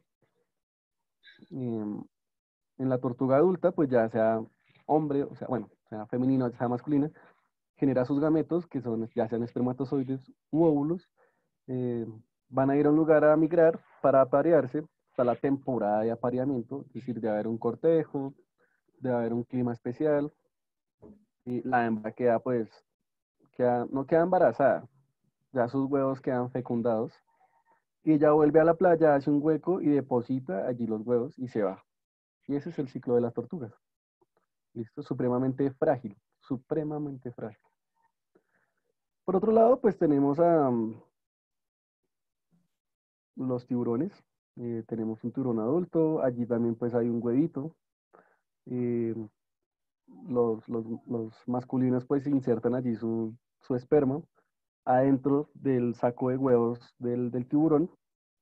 Surge ello, de allí salen los primeros como bebés tiburones, que desde chiquitos tienen reflejos muy feroces, ¿no? Los bebés tiburones, pues nada, son carnívoros. ¿Qué van a comer? No se van a comer a la mamá, porque la mamá les los saca, o sea, eso evolutivamente hablando no es viable. Digamos que de una camada de 6 tiburoncitos, mientras salen, lo más probable es que los tres o los dos o el más grande se coma al resto. ¿Listo? Y la mamá ahí como Ujú. andando con ellos detrás, o sea, detrás dentro del saco de ella, ¿no? Entonces está un recién nacido allí, ya cuando son medianitos, bueno, no medianitos, ya cuando superan este estadio muy frágil, salen de este saco de huevos de la madre, son juveniles, y empiezan a buscar comida, empiezan a buscar pececillos y demás. Ellos también tienen una adolescencia y llegan a la adultez de nuevo, buscan con quién reproducirse y continúa su ciclo, ¿no? Ahí, listo. Yo creo que, y no puse el del humano ustedes lo saben, ustedes lo conocen, no creo que haya mucho que decir en cuanto al humano, o bueno, sí hay mucho que decir, pero en este caso no, por lo menos no en este momento. Ahorita nos vemos, quedan 1 minuto para las y 40. Nos vemos ahorita para el trabajo autónomo, ¿listo? A las 9. Recuerden estar pendientes porque tenemos un quiz donde si no participan, pues no les va bien. ¿Listo? Nos vemos a las 9. Ojalá desayunen o estiren o hagan algo así.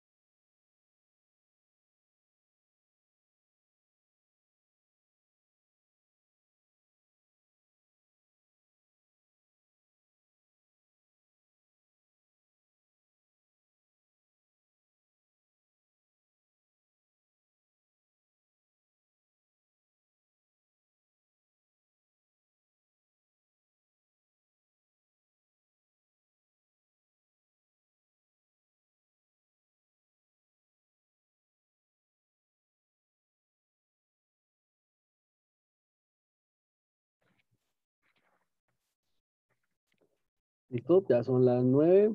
Deseo que hayan, no sé, se hayan estirado, o hayan comido, hayan ido a sacar el perro. Bueno, lo que hayan tenido que hacer, que lo hayan podido adelantar sin mayores problemas o tropiezos. ¿Listo? A continuación les comparto el trabajo autónomo. Permítanme, los voy a dejar acá en esta pantalla, pero lo voy a subir un momento al Classroom, ¿listo?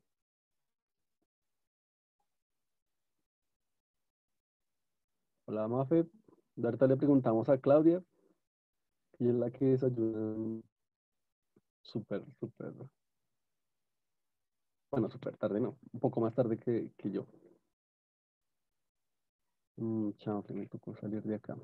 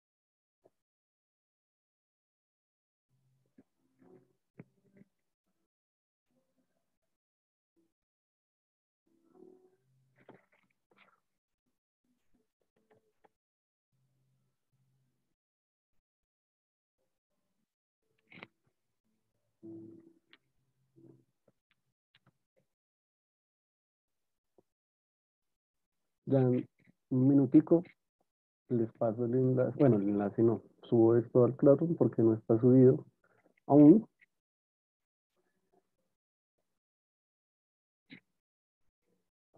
O es que yo no sé todavía si hay forma de subirlo, pero que ustedes no lo vean, porque si lo subo, pues nada.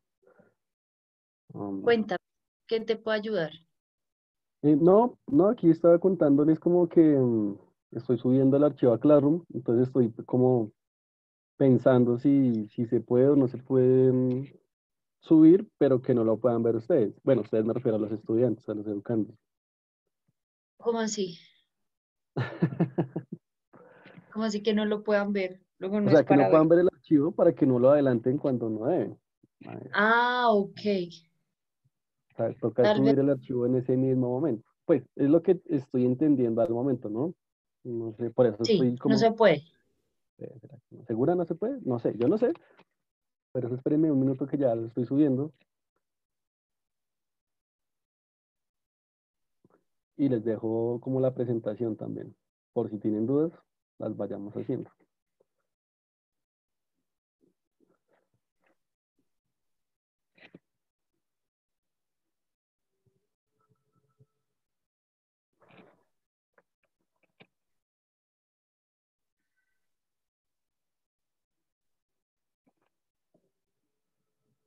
Listo. Ya, Manuel, lo puedes consultar en el Classroom. Em, Voy a volver a poner el código, aunque yo creo que ya todos lo tienen, ¿verdad? Y a proyectar, pues nada, el compartir pantalla, para que los tengamos allí fijos.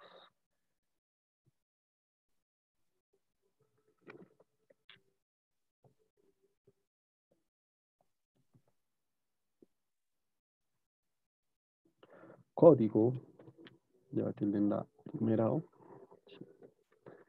Estoy aprendiendo ortografía, ¿sí sabían? Bueno, aprendiendo no, fijándome más. Mira que no, he fallado porque no he mirado como que ejercicios mentales me funcionan para la dislexia. Aparte de leer y Hoy escribir se nos eventualmente. olvidó, hoy se nos olvidó hacer algunos ejercicios. Pero estoy un poco triste porque la verdad solamente 7 personas entregaron el trabajo de la clase pasada, que era sumamente sencillo. O sea, creo que más fácil no podría ser y no lo entregaron. Entonces sí me entristece mucho eso, pero Uf, también avalo y digamos como me parece muy chévere lo que hicieron varias compañeras. Muy bonito que al menos intentaron hacer algunos de los ejercicios. Las felicito, muy chévere ese tema, ¿no? Sí, No, sí, la a pena es para todos. ustedes, chicos, porque pues a mí, digamos que a la larga lo calificaré nuevamente, pero pues quien realmente se ve afectado es ustedes por el tiempo, porque la nota está muy baja. Y hay otros que solo entregaron un trabajo, entonces ustedes saben, mitad de 5, 2.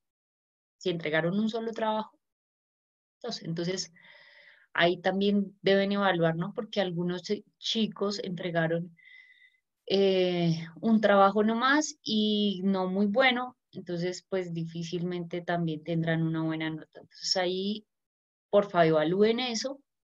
Ya estamos finalizando, nos falta una semana y hay muchas personas que están graves, graves, graves.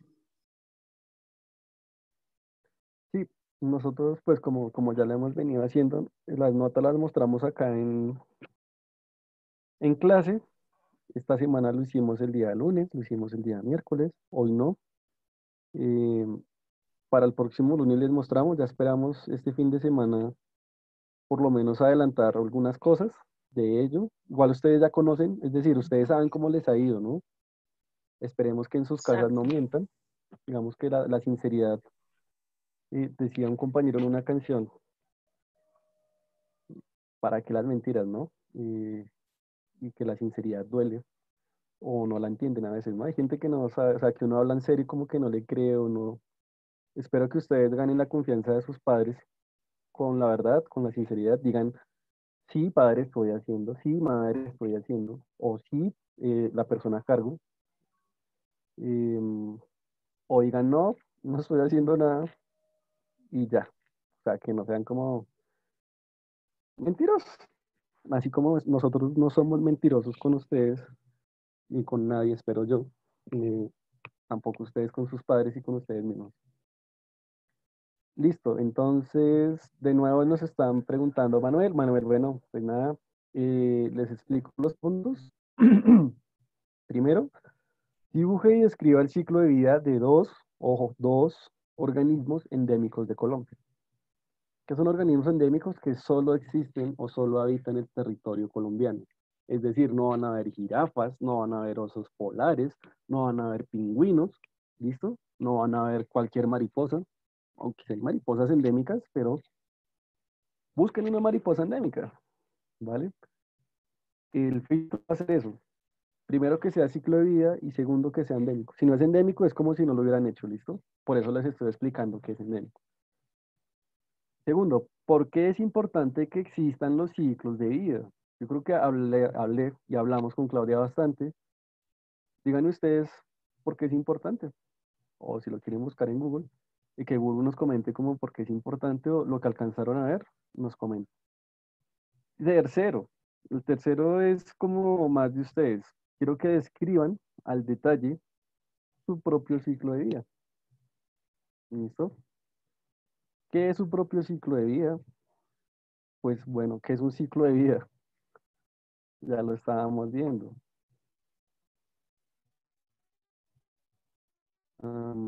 Describan esto en ustedes. Es decir, describir no es infancia, niñez, adolescencia. Eventualmente ustedes no van a poner adultez a menos de que sean adultos, y ustedes no van a poner reproducción a menos de que no sean padres o madres de familia. Mucho menos van a poner viejos si no son viejos, o fallecimiento porque están vivos. Describir su infancia quiere decir, digan cuándo nacieron, y cuándo entraron a jardín, a colegio, qué han hecho en su adolescencia, cómo se han sentido en su adolescencia, y si alguna vez piensan crecer o si alguna vez piensan en reproducirse. ¿Listo? Eso es describir su ciclo de vida. Me imagino yo que todos, aun cuando tenemos cosas en común, todos nacemos, todos crecemos, pero en diferentes momentos y con diferentes intencionalidades. ¿Listo? Por eso es describir al detalle. ¿Listo? Al detalle. No pongan, nací en tal y ya, y soy adolescente y la vida duele. No, no es eso. Es un poco más al detalle, ¿listo? Y espero eso. Es como un escrito allí, como, no un ensayo, pero sí un escrito. Em, y finalmente el punto 4 y 5 son ejercicios en línea, es decir, es como un tipo de quiz, un tipo de actividad competitiva. Literalmente es competitiva, ¿no? Porque los que les queda buena nota son los que pasan por lo menos con la mitad de opciones bien respondidas. Está sencillísimo, súper sencillo. Bueno, está súper sencillo, es un decir, si pusieron atención. Si no pusieron atención, está súper difícil, van a llorar, pero si pusieron atención, está sencillo. Listo, tenemos 10 minutos para eso. Igual, eso lo empezamos en 20. O de pronto lo corremos un poquito si se demoran con los dibujos. Las dos preguntas se responden muy fácil. Y bueno, Manuel, pues ya vos has visto, se resuelve en un Word o si escriben, ahí dice dibuje, pues dibujen. eh, Tómenle una buena foto y la suben y lo leen, ¿listo? Igual lo que escriban, tengan cuidado la ortografía, tengan cuidado que nosotros lo leemos y gran parte de lo que vemos, lo vemos, ¿no? Entonces, no sabe cuándo copian y pegan, así. O cuando aparentemente, ¿no? Porque hay gente que resume, los resúmenes no están mal, está bien, hay gente muy capaz de leer, resumir y escribir, está bien, pero hay gente que no, ¿listo? A veces yo confundo resumir con copiar y pegar, pero bueno, eso ya es un problema mío, pero es un problema de ustedes que copien y peguen tal cual, tanto así que a veces copian hasta los hipervínculos, entonces eso es, pues son unos desvergonzados en otras palabras también, porque aquí Daira, no copiamos y pegamos cosas. Señora, ajá. Nicolás me está preguntando, pues, que si puede subirlo, que le puedo poner una nota. No te puedo poner nota hasta que subas el trabajo. Yo entiendo que ustedes están laborando y pues por la precariedad de la situación en estos momentos, todos tenemos que salir a laborar, o bueno, por lo menos en mi caso también. Pero eso no quiere decir que no podamos cumplir con las responsabilidades. Yo sé que llegan cansados y todo, pero pues tienen la noche para subirlo. O sea, la plataforma no se cierra, está disponible 24 horas. Yo sé que llegan cansados y eso, pero miren, además el ejercicio de la clase pasada era muy sencillo, ni siquiera tenían que tener un texto o una hoja para escribir, sino lo podían hacer en cualquier espacio, inclusive en sus trabajos, en el break, no sé, se graban, que se demoran, lo graban por momentos, en el bus lo pueden ir grabando, no sé, y luego pues ya lo suben, ¿sí? Creo que es lo de menos. Entonces, porfa, pilas con la responsabilidad. Ustedes saben que semanalmente los trabajos de la semana, reitero, tienen plazo de entrega hasta el sábado a las 10 de la mañana. ¿Listo? Recuerden, es el último plazo de esta semana, de la entrega de estos trabajos de esta semana. Solo de esta semana. Cada semana les damos un plazo máximo de entrega de trabajos hasta el sábado a las 10 de la mañana. ¿Listo? Porfa, para que lo tengan en cuenta. Ustedes ya saben, se los hemos reiterado todas las clases. ¿Listo? Este fin de semana dejo eso al día. Listo. Bueno, Nicolás, yo veré. entonces, digamos, para lo que nos comentaba Claro, Nicolás, pues, nosotros te pues calificamos. digo, vos podés hacer el del lunes, el del miércoles y el de hoy. O sea, digamos que no, nosotros no te dejamos una mala nota, son ustedes los que se dejan una mala nota. Entonces, nada, hazlo, haz el del lunes, el del miércoles y el de hoy. Ahí ya tiene, y si sacas bueno, pues bien, eso te ayuda con las que no has entregado. ¿Listo?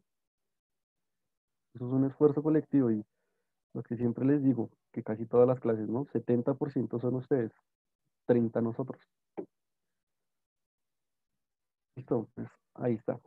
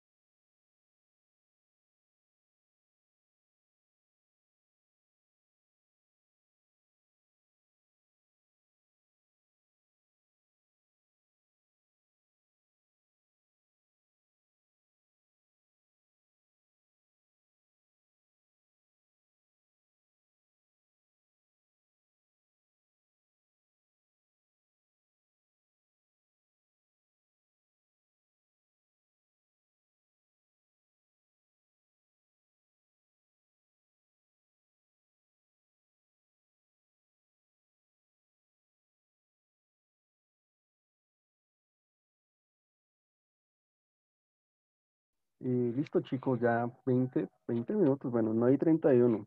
Ya podemos ir abriendo el enlace del quiz. Yo sé que de pronto se demoran un poquito aquí, entonces voy a dejar de compartir un momentillo. Uy, y ya.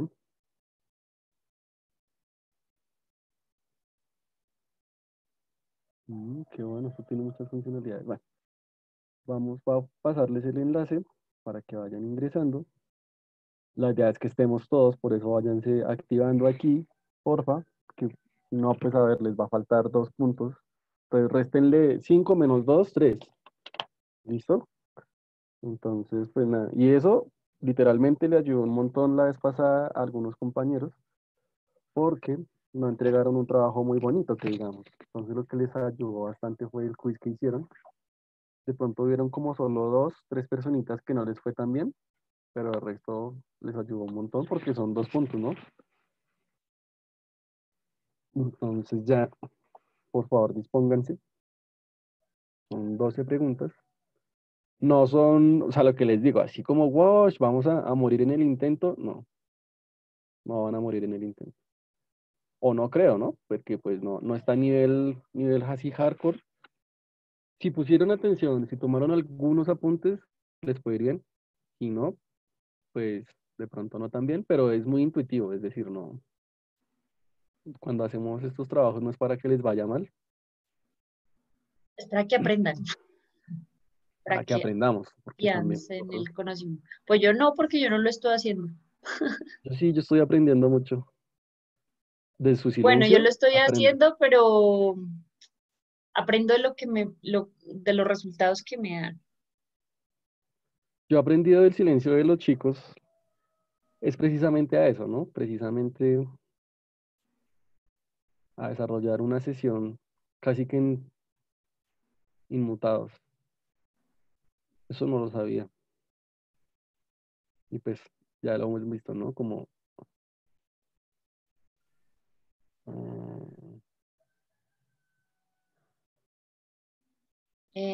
Mafe nos está preguntando, perdón, María Fernanda Chaparro nos está preguntando que cuál trabajo autónomo. ¿Cómo así que cuál trabajo autónomo, Mafe? ¿Pasan link qué? Que si te hacemos el favor de pasar cuál link, Manuel, con mucho gusto, no, pues el que les estoy diciendo que les va a compartir, creo yo, ahorita en un momento es que estoy pero quitándole ya no. los poderes. Denme otro minutillo, ya les envío esto. em, Del miércoles, el trabajo autónomo del miércoles, ¿cómo así? No entiendo. Recuerden que los trabajos autónomos están en el Classroom, ¿vale, Mafe? Si tú lo miras allí Claudia lo más probable es que haya subido un archivo con los puntos. Igual si miran el de hoy, eh, allí hay un Word con los 5 puntos que les estaba compartiendo. ¿Listo? Porfa ingresen al siguiente enlace. Am,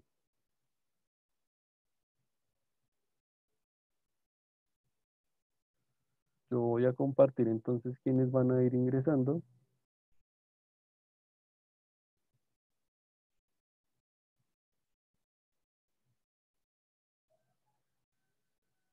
¿Listo? Lo estamos esperando, digamos aquí dice quiénes van ingresando. Hola Mateo, ingresaron 2 Mateos. Qué raro. Nicolás, hola. Están ingresando de a dos, no sé por qué. De pronto es aquí mi computador que se ve raro. Ah, ya se actualizó, creo. Eh, o se volvió loco el quiz. Bueno, vamos. Fernanda, María Fernanda, no, no hablamos sobre el video. Estamos hablando sobre el anterior trabajo, que algunos no lo presentaron, ¿cierto, profe? Yo ya vi tu video, María Fernanda, está muy chévere. Chévere, excelente explicación, me gustó mucho.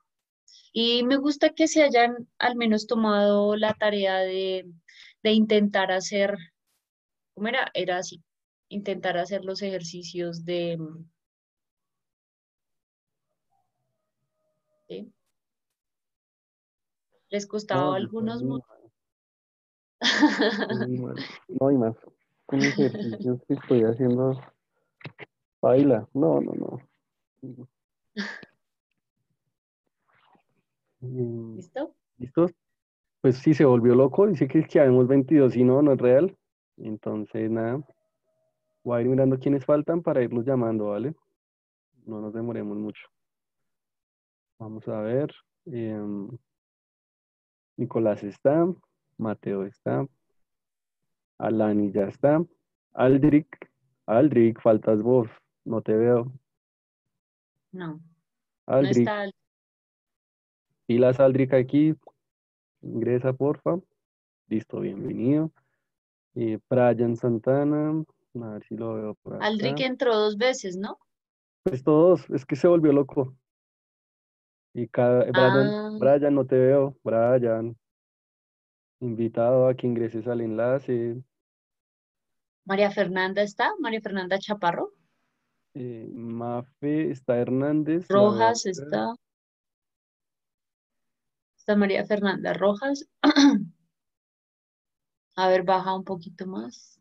Tiago, está Hernández y Rojas. Falta María Fernanda Chaparro, creo. Andrew, Ah, Hernández es Chaparro. No, pero amiga, ¿cuál apellido tienes primero? ¿Hernández o Chaparro?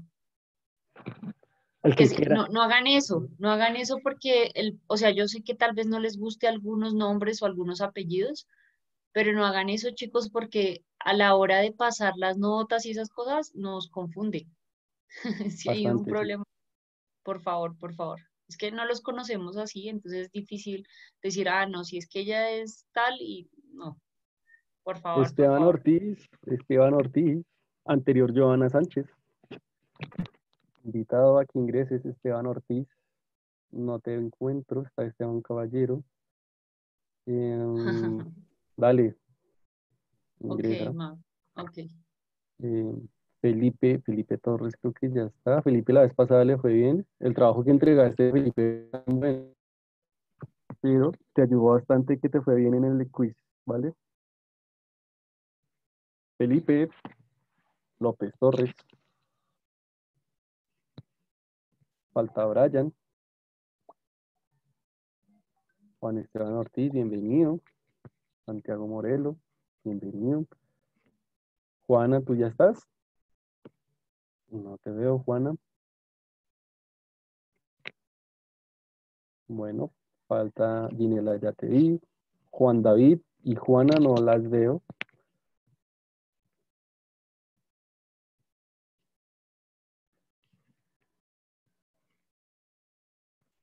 Juana y Juan David, ingresen por favor rápido. Si no, pues se quedan sin ello. Vamos a qué hora son. Vamos a poner, son las 9:39, a las 9:45 en punto. Les pongo inicio, ¿listo? 5 minutos por si están por allí distraídos o fueron al baño en un momento, preciso en ese momento fueron al baño, ¿no? Entonces, no creo que se demore uno más de 5 minutos. Juan David, Juana, los estamos esperando. Luis, Riaño tampoco te veo. Manuel ya. Mafis ya. Mateo ya. Nicolás Niño. Nicolás, ¿dónde estás? Estabas preguntando el tema del esto, pues bueno, aquí hay 2 puntos, Nicolás. Ingresa al enlace. Ah, tú ya estás y no apareces. Entonces posiblemente los que están replicados, porque no te veo, no te veo acá. Pero si tú ya estás ahí donde aparece pues eso, ya después se actualizará eso. O eso espero. Vale, Mafe, Juana, Nicolás Niño, Nicolás Páez creo que ya lo vi por acá abajo. Sí, Santiago Morelo ya, Sebastián González,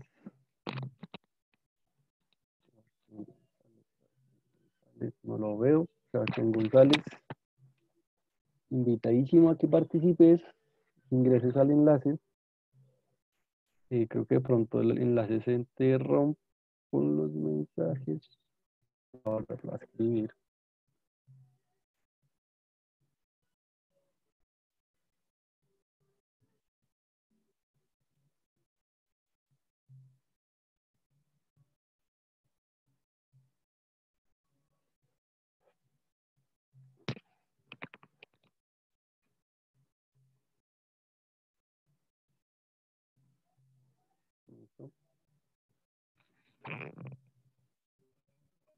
¿Quiénes más van por aquí?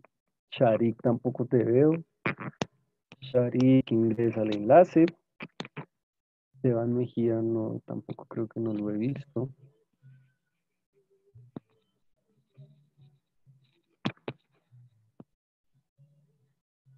Mm, Voy a hacer algo para que estén pendientes. Voy a sacar los nombres que están repetidos, ¿vale? Por si de pronto los que no se ven. Está seguro que quieres quitarte, eso suena horrible.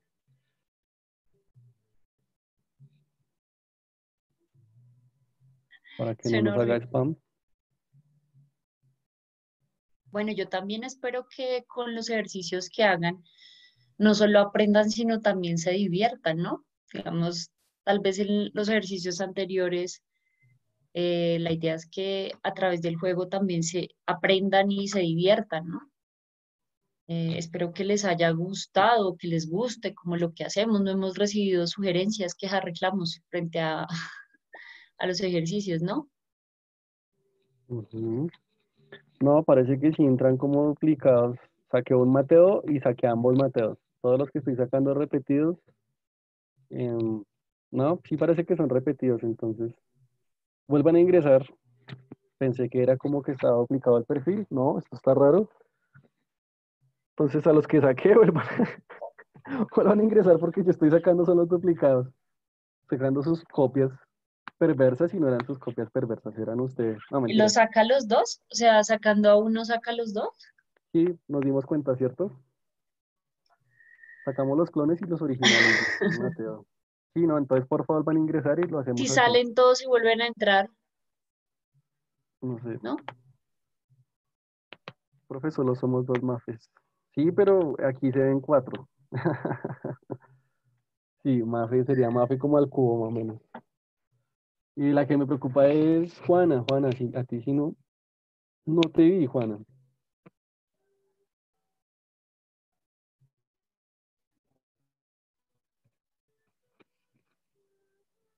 Vuelve a ingresar Manuel XX.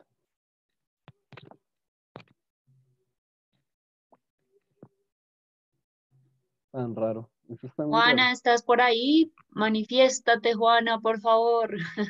Sí, Juana, dice como que sigue sin aparecer.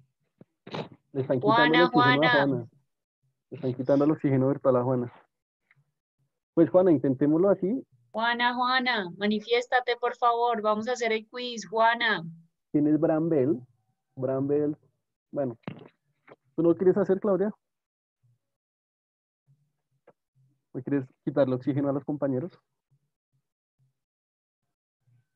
Uy, se nos congeló Claudia. Bien, quedó nerviosa del quiz. No, mentira. Te escucho entrecortado. Ah, entonces soy yo. Que si quieres participar, que si quieres quitarle oxígeno a los chicos, quieres quitarles el primer puesto o el segundo o el tercero. Listo, entonces a la cuenta de ya vamos a empezar. Así que pendientes, deseo les vaya muy bien. Profe, dice Daniela. Vale, dos, uno, empiecen. Recuerden, lean la pregunta. No respondan hacia lo loco. Voy ¿Listo? a entrar, voy a entrar. ¿Será que me deja? Ingresa a ver qué pasa. Está fácil, les ha ido muy bien. Sí.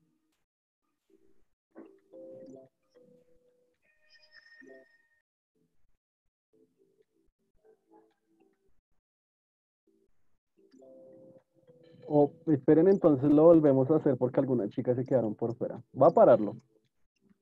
Les está yendo muy bien.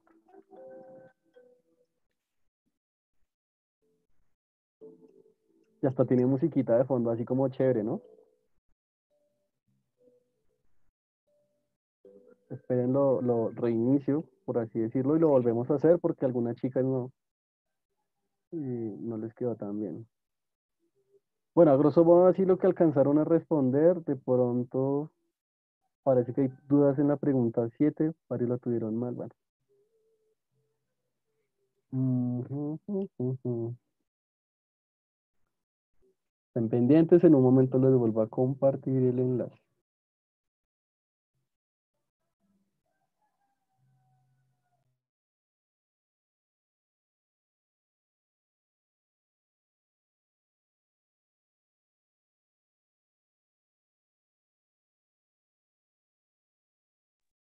María Fernanda, la volvimos a reiniciar porque algunos no pudieron ingresar o no aparecían. Entonces, tranquila, tranquila.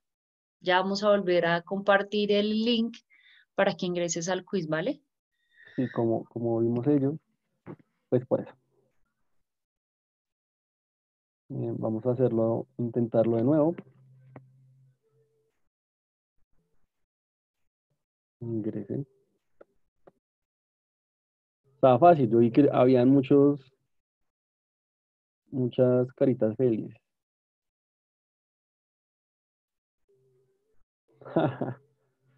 Punto .jpng. Listo, ya envié de nuevo, ya entró Nicolás. Ahora sí está entrando uno. Escrito está raro. Bienvenido, Nicolás. Del resto, me disculpan, pues bueno, las fallas en... Eso tiene un nombre, ¿no?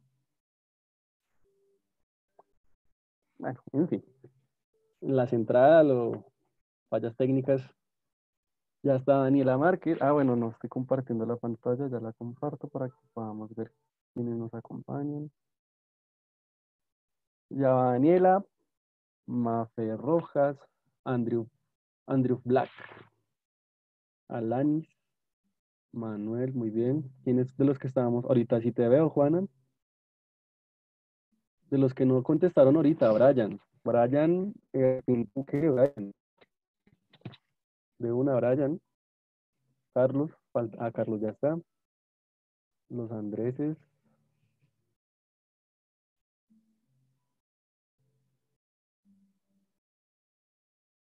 los Esteban, faltan los Esteban. Aquí a tus nombres que se repiten. Ginela, no te veo, Ginela. Luis, tocó otra vez dar unos 5 minuticos, son las y 48, a las y 53. Le doy iniciar a esto, ¿listo?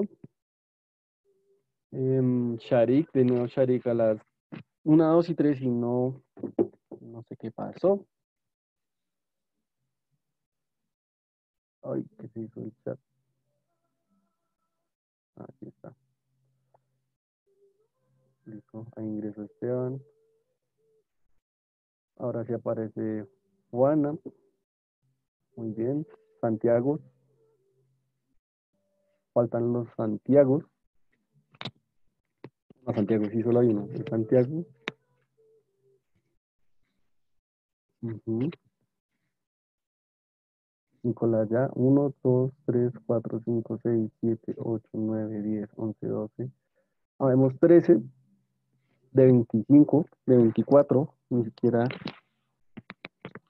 poco más de la mitad. Los Esteban Caballero ya. Esteban Mejía ya. Esteban Ortiz, anterior Joana Sánchez. Porfa. Santiago Morelo, bienvenido. Brian Santana, no. Claudia tampoco.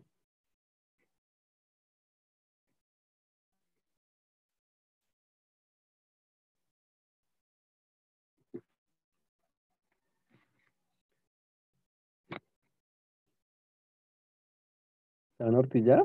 ¿Cuál eres tú, Esteban Ortiz? No te veo. Bueno.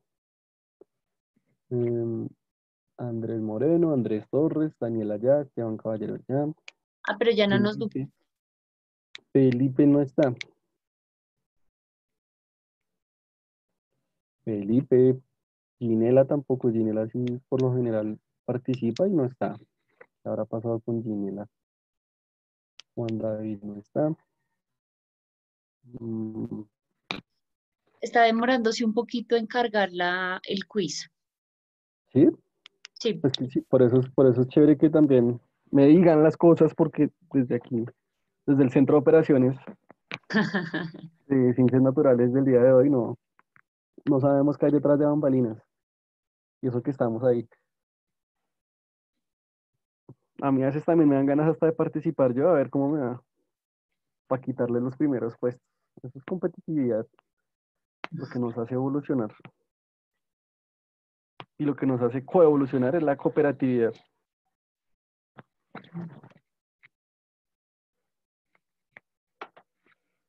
Listo, Ginela, bienvenida, ya te vi. Em, Luis Riaño, ¿no? ¿Quién más faltó? Nicolás Niño. Nicolás Niño, que era el que nos decía como que tenía algunas dificultades, pues aún más si no participan en estas actividades, ¿vale? Sharik tampoco está por ahí.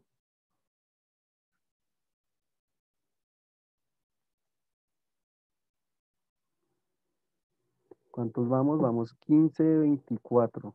Bueno, ya un poquito más de la mitad.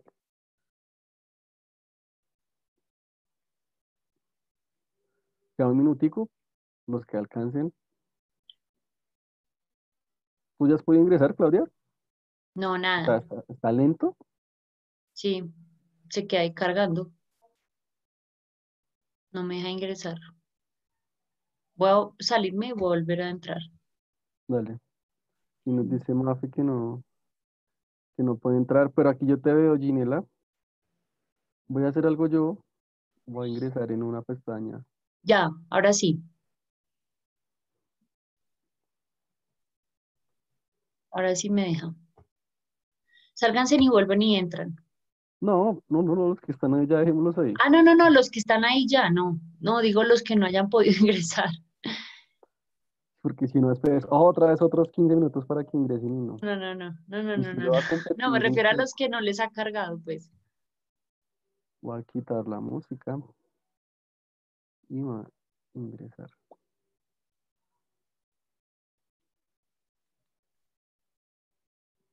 Bueno, a mí me ingresó así re fácil. Listo. Ya son las y 40, las y 53, entonces vamos a iniciar. Lean despacio, no se afanen, no gana el que llegue de primeras, sino el que mejor responda. Háganle pues. Yo también voy a ir mirando acá. Es como un blogger, ¿no? Como, che, ¿qué es lo que no hacen los... No, mejor me quedo. Me voy a silenciar el micrófono porque yo esto no lo puedo hacer en silencio.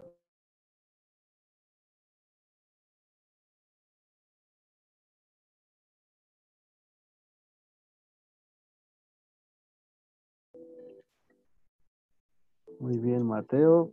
Toca que lean despacio, no se afanen. Vea que Claudia les va a ganar. Tengan cuidado con Claudia. Ya es que es profesora. Y es que la competencia está dura.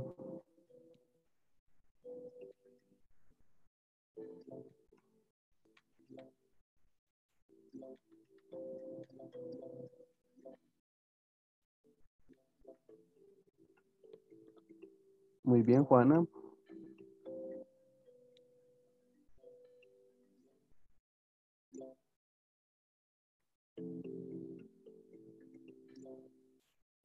Van 66% de precisión. Voy a quitar el sonido, la musiquita. Como prefiero mi Pink Floyd de fondo a esa musiquita toda. Y ni siquiera es de spa. Uy, Claudia se nos quedó de octavas. Uy, me quedé, fue yo. Santiago Morelo, ¿estás por ahí, Santiago? Yo que era el oso, sí, bueno, me quedé porque no estoy respondiendo nada.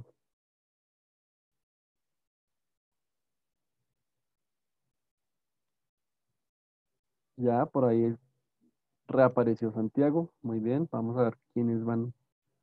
Juan Esteban Ortiz, Juana y Alanis. Muy bien, Alanis, has mejorado bastante. La vez pasada fue más difícil, ¿no? Juan Esteban. Muy bien, Juana, lee muy bien para responder.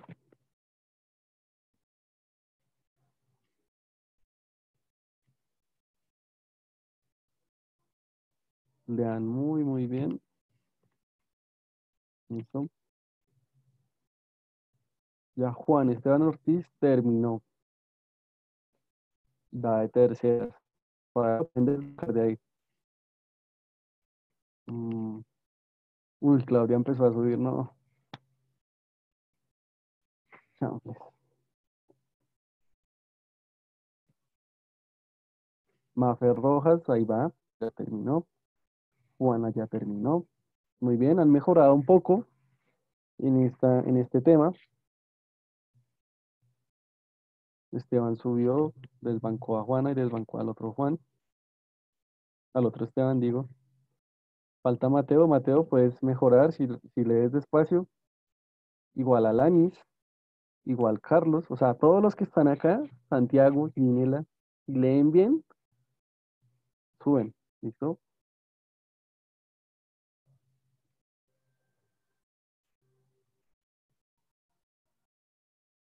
Mateo subió.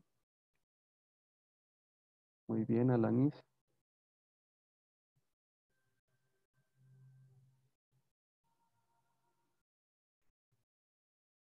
¿Qué pasará si le doy aquí en like?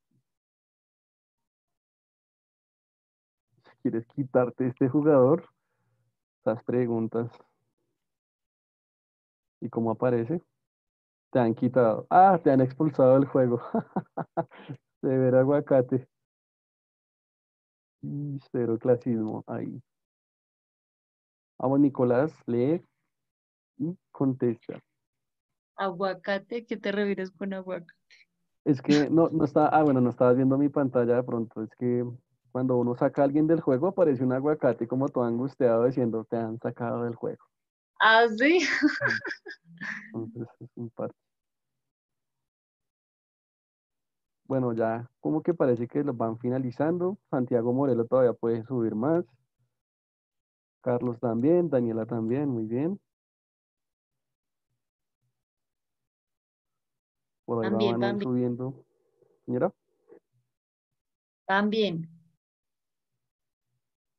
¿también? van bien, que ahí van bien. Ah, pues digamos que esto es como unas pruebas, ¿no? Unas pruebas sencillitas, tiene bastante imagen. Lo Está único es como la sencillo. presión del tiempo. Em, recuerden que es como leer bien. Algunas preguntas eran muy... Para ver cómo van, pues pueden ver mi pantalla. Mafe Chaparro, ¿dónde quedó? A ver, aquí, ¿dónde estás? Ay, bueno, no sé cuál de las dos Mafes. María Fernanda Hernández va como de 7 y la otra Mafe va de 14. El que va a quedar es Nicolás porque se quedó, no sé si se le cayó la red o estaba leyendo mucho la pregunta.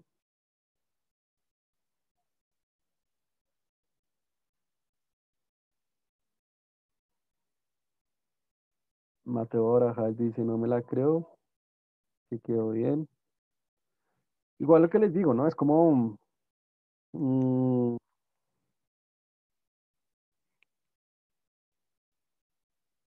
si fuera un quiz, literalmente, si fuera un quiz, solo las personas que tienen más, o sea, si son 12 preguntas, la mitad son 6, o sea, la mitad es 2,5, ¿no?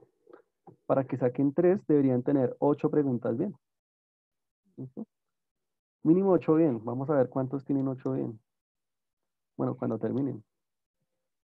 O sea, los que tienen mínimo 8 bien, pasaron, raspando. Los que tienen 12 pues bien. Los que tienen menos de 8 bien, pues perdieron el quiz.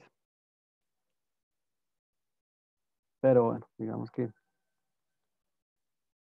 allá Nicolás está despertando, recordando. Muy bien, Nicolás y Carlos.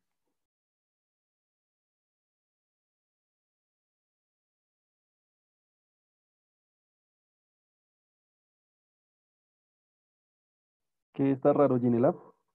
¿Estoy raro yo? Yo tengo gripa. Sí, eso. Y cuando tengo gripa, deliro un poco, soy muy insensible o a veces muy expresivo. No sé, ¿o a qué te refieres con lo raro?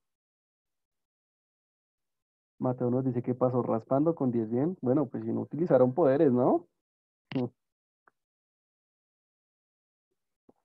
Me lo imagino por allá en el ICFES. ¿Y dónde están los poderes? ¿Qué pasó?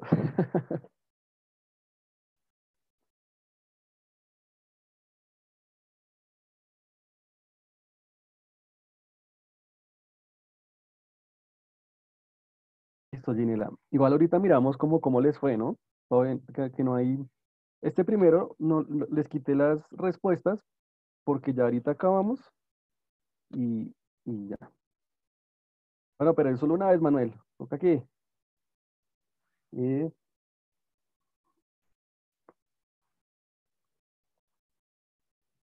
y ahorita volvemos a entrar. Pero ahorita, Manuel, ahorita, espera, tranqui, tranqui. Ah, Ginela también, para que te cuides. No seas como el profe, cuídate, no te castigues.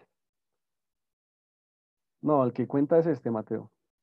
Pero el quiz no es solo el quiz por el quiz, sino que estamos aprendiendo, ¿no? Mira que Carlos ahí va subiendo. Carlos se quedó como dormido un rato y vean, va de 7. Hasta desbancó a Claudia. Ah, no, mentiras, Claudia quedó de cuarta. Que sí se quedó fue Nicolás. Va a sacar a Manuel. Manuel te va a sacar y ahorita volvemos a ingresar. Ja, vamos a ver el aguacate.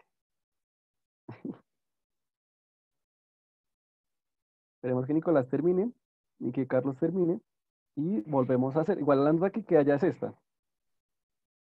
Listo. ¿Qué pasó con Esteban? Porque está en naranja. No, yo no sé. Yo sé que hay unos azules, hay un fueguito ahí, de pronto son los poderes Mm, o algo, o hackearon el sistema. a ver, ¿cómo Mira, aparezco yo? Ah, no, pero yo sí utilicé un poder y no aparezco en otro color. entonces no sé. Ah, mira, utilicé un poder y dice el número 1. Sí. Ok. Axel usó 4 posiblemente. Carlos Ah, utilizó 6, casi que uno por pregunta. uy, Santiago 5. Mafe, muy bien, usaron poderes. creo Nicolás que le eso falta la también, última ¿no? pregunta y a Carlos le faltan 2.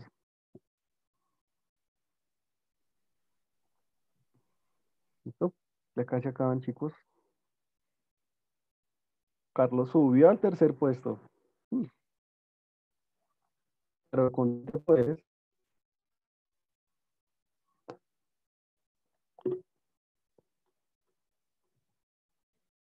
¿Listo? Solo falta esa última pregunta, Carlos. Esa última pregunta lo define todo. Igual, hay mayor mérito en terminar sin poderes que con poderes, ¿no? Eso también es cierto. Esas ayuditas.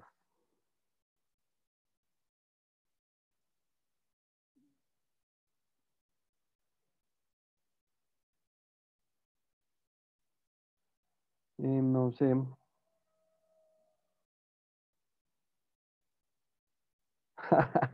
Que F por Manuel.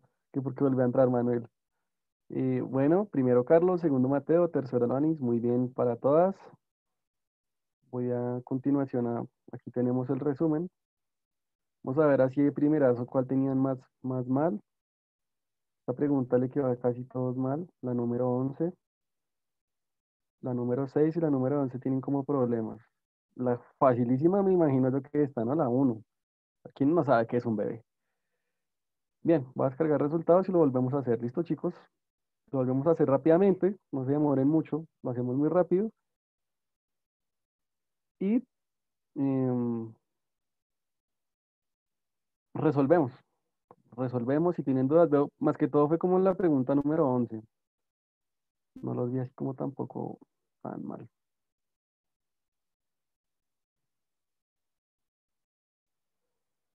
Mm, ¿dónde aparece el chat?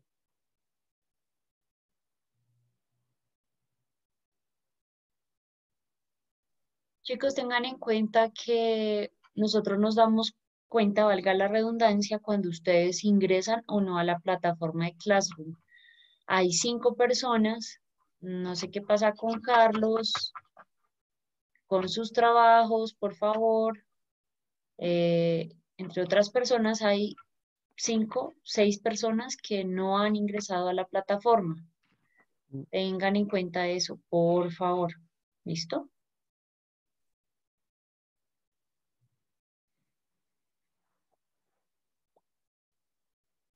¿Listo? Ingresamos, porfa, supremamente rápido. A las 6:10 damos inicio. En 4 minuticos, por si de pronto se demora y demás. Yo creo que me voy a invitar a mí también para quitarles el primer puesto y a ver qué pasa con esos colores. Aunque es que no sé, me siento como tramposo, me siento como el Estado colombiano. Yo haciendo las pruebas y yo mismo resolviéndolas, es como, ay, qué tonto. Eso sí es tonto, pero es que no sé cómo funcionan muy bien los colores.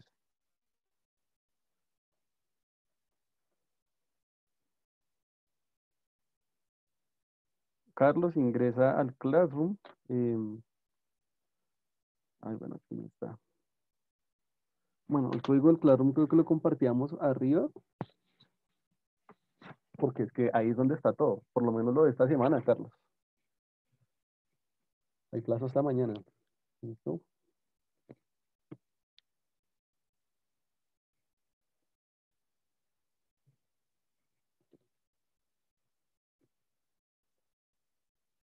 Listo, háganle, chicos, háganle porque yo no sé por qué esperan a que pase el tiempo para corcharse. Em, ¿Quiénes faltan? Carlos ya está, sí. Alanis, ya estás. Aldrich ingresó al primero, pero al segundo no Aldrich. Vale, ingresa. Brian no, no se reporta. Carlos ya está. Andrés Moreno, no lo veo. Andrés Torres ya está. Daniela ya, aquí está, sí. Aldrich Colorado, bien Aldrich, bienvenido. Hay pilas con esto. Esteban Ortiz ya, Esteban Caballero ya. Felipe Torres, Felipe no lo vi. Y Felipe la vez pasada le ayudó un montón, fue esto precisamente, el quiz. El quiz son 2 puntos. O sea, si no presentaron el anterior, ya tiene una nota sobre 3, ojalá haga un buen trabajo. Nicolás, Nicolás Niño, que era el que nos tenía como la inquietud del trabajo.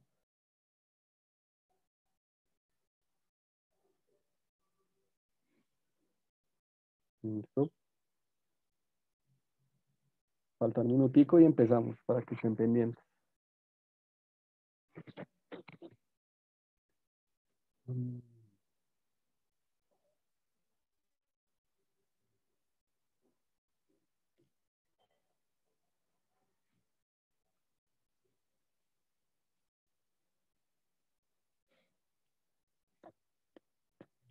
Listo, vamos a iniciar. Deseo que en esta ocasión nos vaya mejor.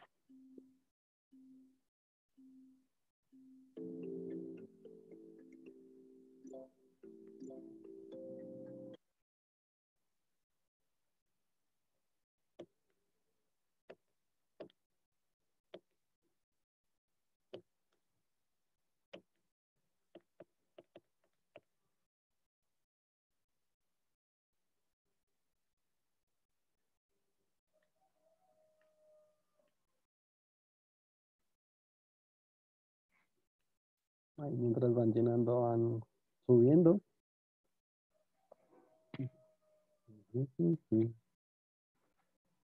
A las preguntas.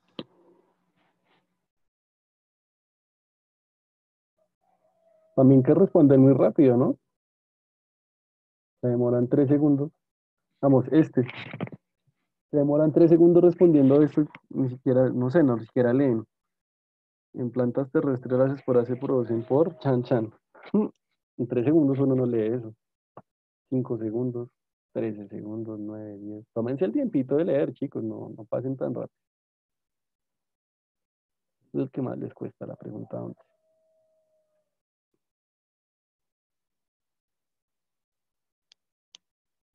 Recuerden que no es el que primero acabe, sino el que responda mejor. Esta está súper fácil. La 2 también se ve bien. La 3 se equivocan, toca que la lean. La 5 también. Mm, La 7. ¿Qué pasa con la 7?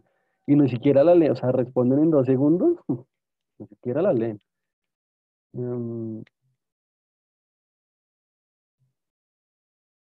bueno, la esponja lo vimos, lo vimos. Este de rellenar está en Hoches.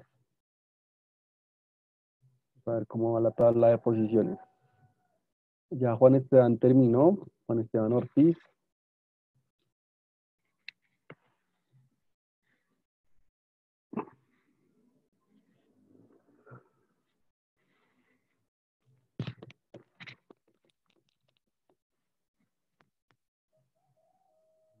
Mm, mm.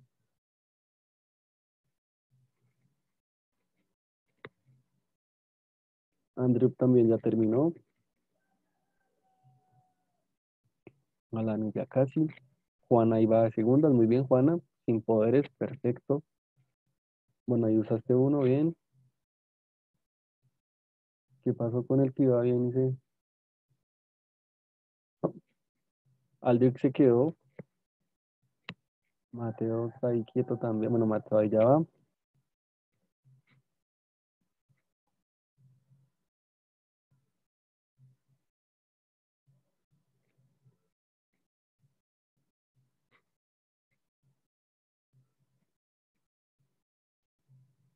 Daniela. Muy bien, han mejorado en este.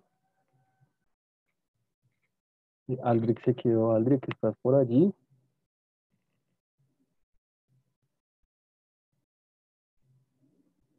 ¿Y Manuel? ¿Manuel si vuelve a ingresar o no?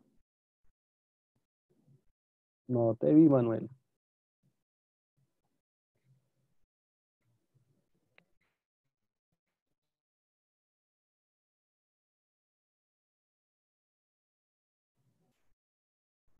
Estamos esperando. Ah, bueno, Aldrich ya empezó a responder. Muy bien, Aldrich.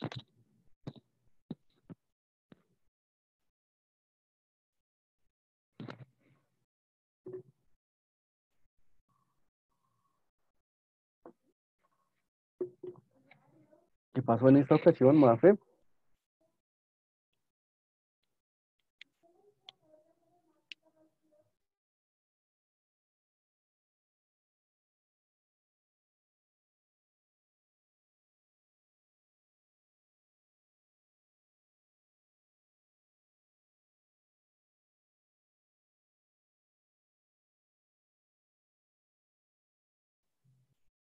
Oh, changos, ¿cómo así?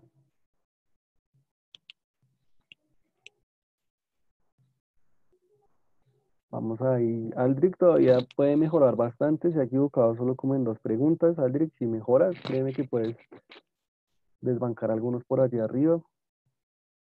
Ginela por allí también le falta una pregunta. Esteban también lee muy bien, lee despacio, no hay afán. ¿Vale?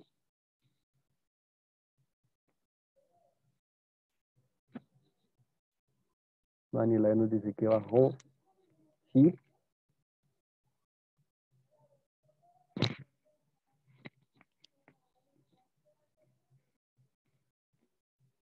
Carlos también hace carita triste.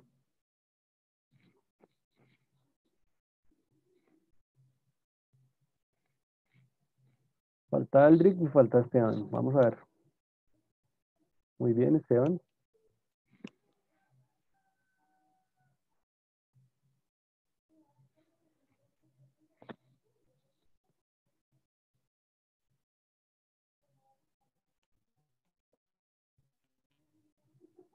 A ver qué preguntas. Está todo. Bueno, ahorita ya los vamos a mirar una por una.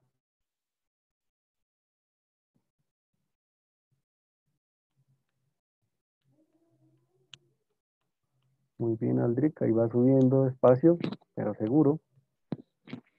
Esteban Caballero le falta una pregunta. A Aldrich le faltan como cuatro o cinco. Cuando terminen ellos, respondemos todas, ¿vale?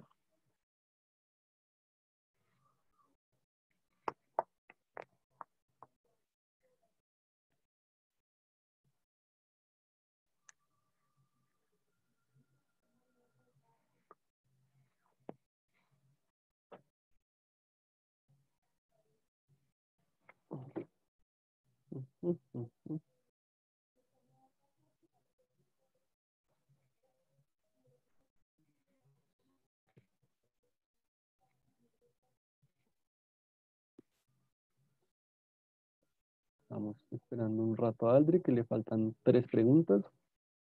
Ahí subió, pues va a décimo, ahí va bien, subiendo, muy bien.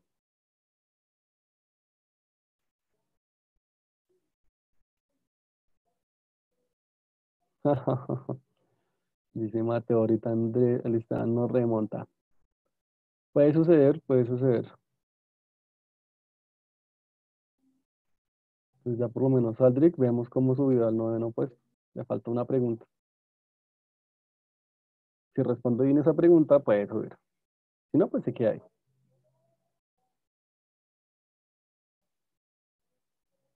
O puede bajar también.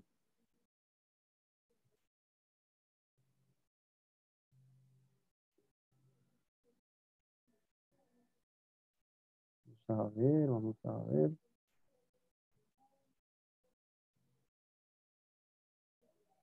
La última, Aldrich.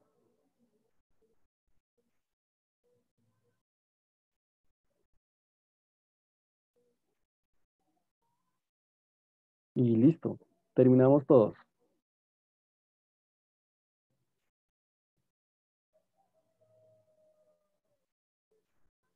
Vamos a ver cómo quedamos. Mateo tercero, Carlos segundo, Mateo Barajas primero.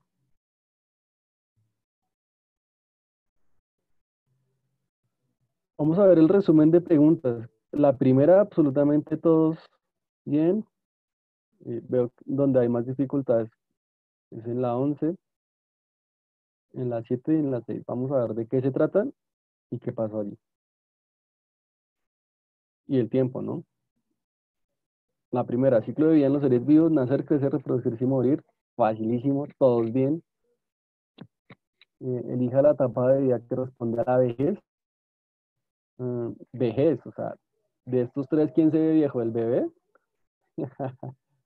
No, el bebé no puede ser viejo. Y los adolescentes jóvenes tampoco. ¿Listo? Entonces, fueron los viejitos.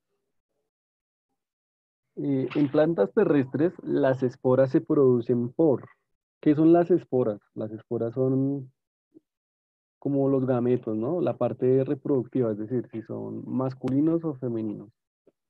Eh, Tiempo, 13 segundos. Recordemos, meiosis es para esporas, para gametos. Mitosis es para la parte corporal o células somáticas. El siguiente, ¿cuál es la primera etapa del ciclo de vida del escarabajo? ¿Listo?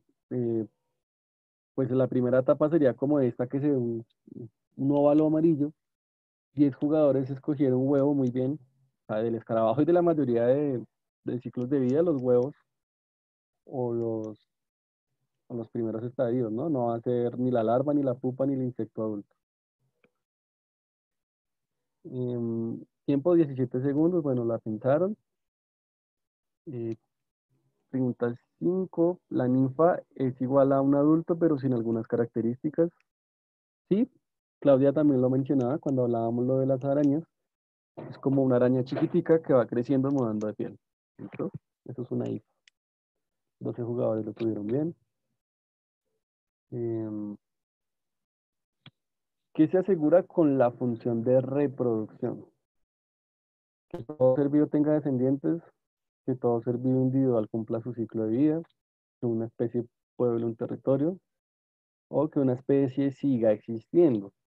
Digamos que aquí es cuando vemos preguntas que son parciales, parcialmente ciertas o 100% ciertas o más acercadas a la realidad. Que todo ser vivo tenga descendientes, sí, eso es parcialmente cierto. Que un ser vivo individual cumpla su ciclo de vida, no, porque pueden morir sin reproducirse, ya lo habíamos dicho. Que una especie puebla un territorio, pues tampoco, la reproducción no es para poblar un territorio, la reproducción es para que la especie siga existiendo, ¿listo? ¿Cuántos individuos intervienen en la reproducción asexual? Asexual. O sea, asexual es sin sexo, o sea, sin gametos. No sé, pues se dejaron confundir acá por la imagen, yo creo. También los quería recuerden que a mí me gusta mucho ser cascarero. sea, yo soy fácil, soy sencillo, soy simple, pero no me tomen tan a la ligera. Es uno. Asexual es un organismo. Es un organismo, ¿listo? Dos, seguramente los que pusieron dos se dejaron impresionar por la imagen. Tres, nadie dijo tres, o ninguno. No, pues sí, si hay reproducción, tiene que haber por lo menos uno. Y la sexual, ¿listo? Y las acá. ¿Qué es trolear? ¿Qué es eso? Trolear es como Que dice molestar. que, pero Mira, no es molestar. Ay, creo que fuera de lugar. No, Dairo no molestó a los estudiantes, los confundió. sí, sí, trolearlos en persona, pero aquí difícil. Ni siquiera les veo las caras. Ah, bueno, Mateo dice que los engañó. O sea, trolear es engañar, pero no No, es engañar, es más bien confundirlo, porque no les está diciendo mentiras, simplemente les coloca una imagen que les indica unas cosas para que puedan responder atrás. chan, chan, Es chan. Mateo. Listo. Mateo, ¿Qué Mateo, tipo que de... no te veo. Ja, ja, ja.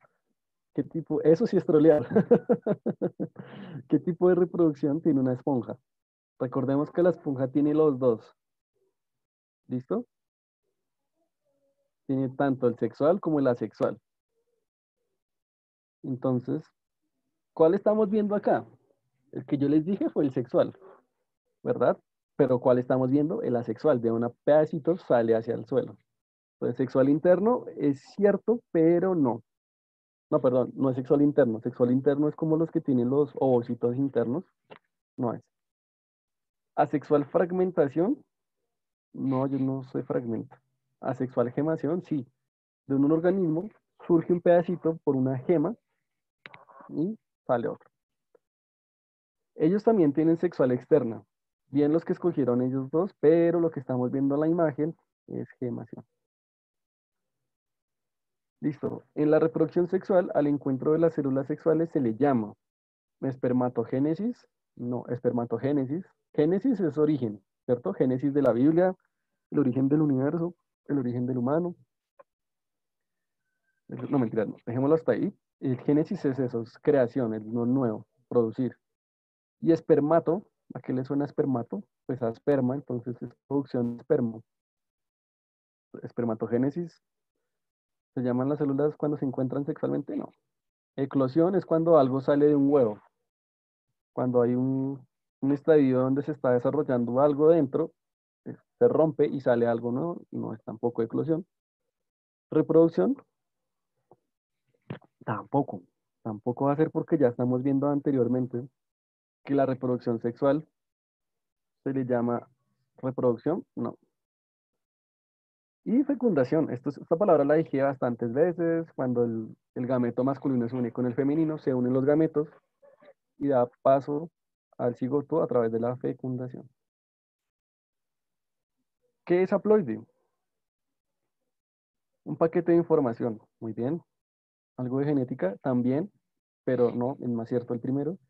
Los paquetes de información, no. Ninguna de las anteriores, no. Esta que les costó bastante. Los organismos con dos paquetes de información son diploides o ¿qué pusieron ahí?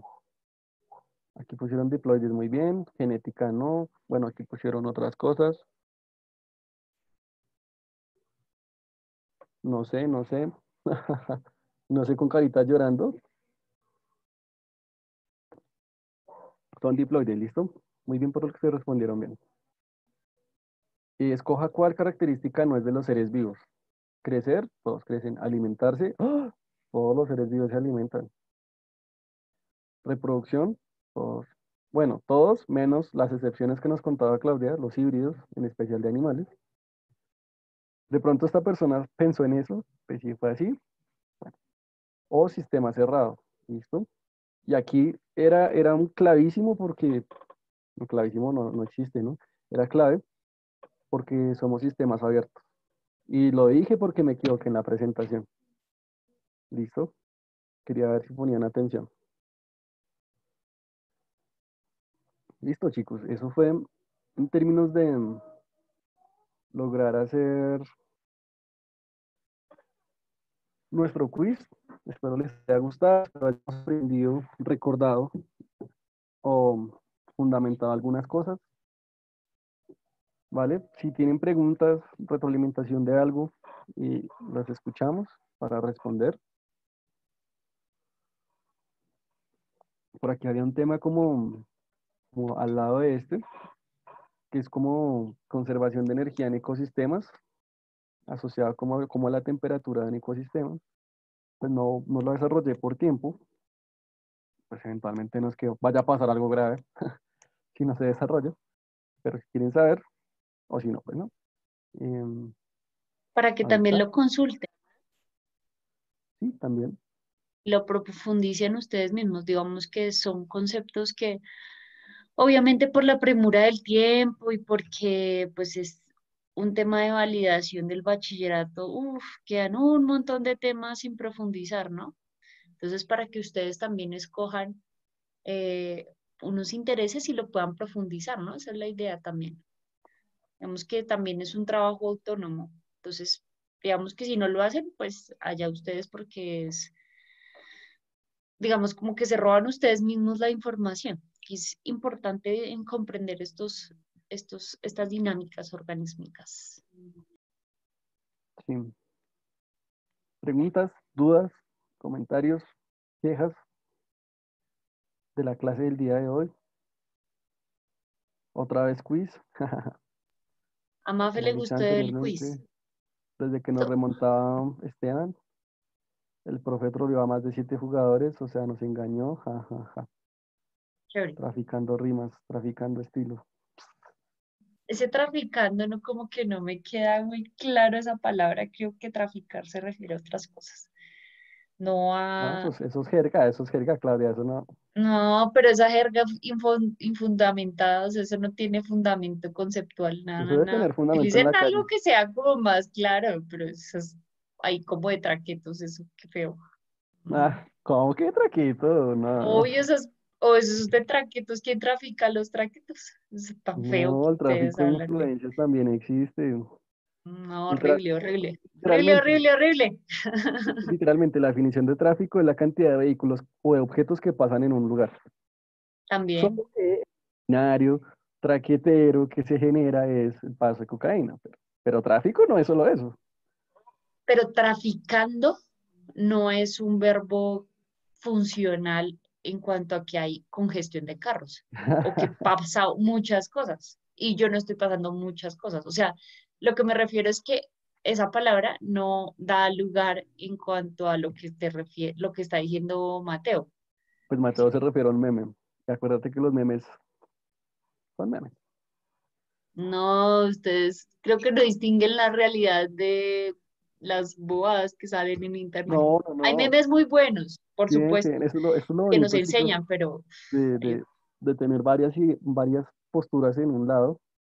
No, y con Claudia en la academia nos hemos encontrado varias veces, igual con ustedes, no me dejará mentir Manuel y Jimmy, aunque Jimmy no está hoy, que nos poníamos a confrontar qué era lo que pensaban y qué era lo que sabían.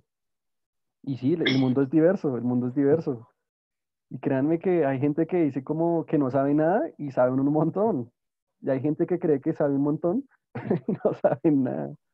Entonces eso lo no es encontramos, por verdad. eso es lástima no escucharlos más. También es para esto, para debatirlos, para leerlos. El día miércoles vamos a hacer una autoevaluación, una coevaluación de ustedes y de nosotros. Eh, bueno, digo vamos porque yo lo hago, no sé, digamos que cada profe tiene su dinámica, pero vamos a hablar con Claudia, pero yo sí siempre lo hago una autoevaluación, una coevaluación. Me gusta aprender de ustedes y ser muy autocrítico con lo que hago. Bueno, me alegra que haya estado chévere la clase, súper buena esta clase, profes. Bueno, es un meme. Hay un debate de los memes muy interesante en Ya el lo vi, ámbito ya lo vi. educativo. Después les envío el link. Ahí ya lo compartió. Ahí está el meme, chan. Para Ya que lo vi, entienda, profe, que ya este lo vi, meme ya es lo una vi. canción. Todo bien, chan, ja, ja, ja. Que bailas de escribir un meme. Sí, es como me ha pasado, ¿cierto, Claudia? Que uno hace un halago y toca escribirlo para que lo entiendan. No, pues qué gracia, no se entienden los chistes, no se entiende nada. Ahí sí se pusieron a escribir harto. Bueno, baila a escribir, tan autoevaluación, he Ahí escuchado sí, eso desde las clases presenciales. ¿Cómo? Bueno, conmigo sí siempre. No hay clase que no haga autoevaluación. Pero en la última clase, hacer autoevaluación por clase no es viable.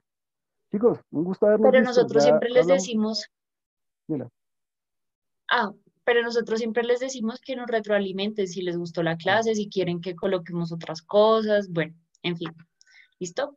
Bueno, chicos, muchas gracias por el espacio, que descansen, hagan los trabajos, por favor, chao, hay plazo chao, hasta mañana. Hay plazo hasta gracias. mañana de entregarlo de esta Ujú. semana. Juicio. Hasta las 10 de la mañana. Igualmente ustedes que tengan un bonito día. No se dejen pegar la gripa, cuídense. Chao.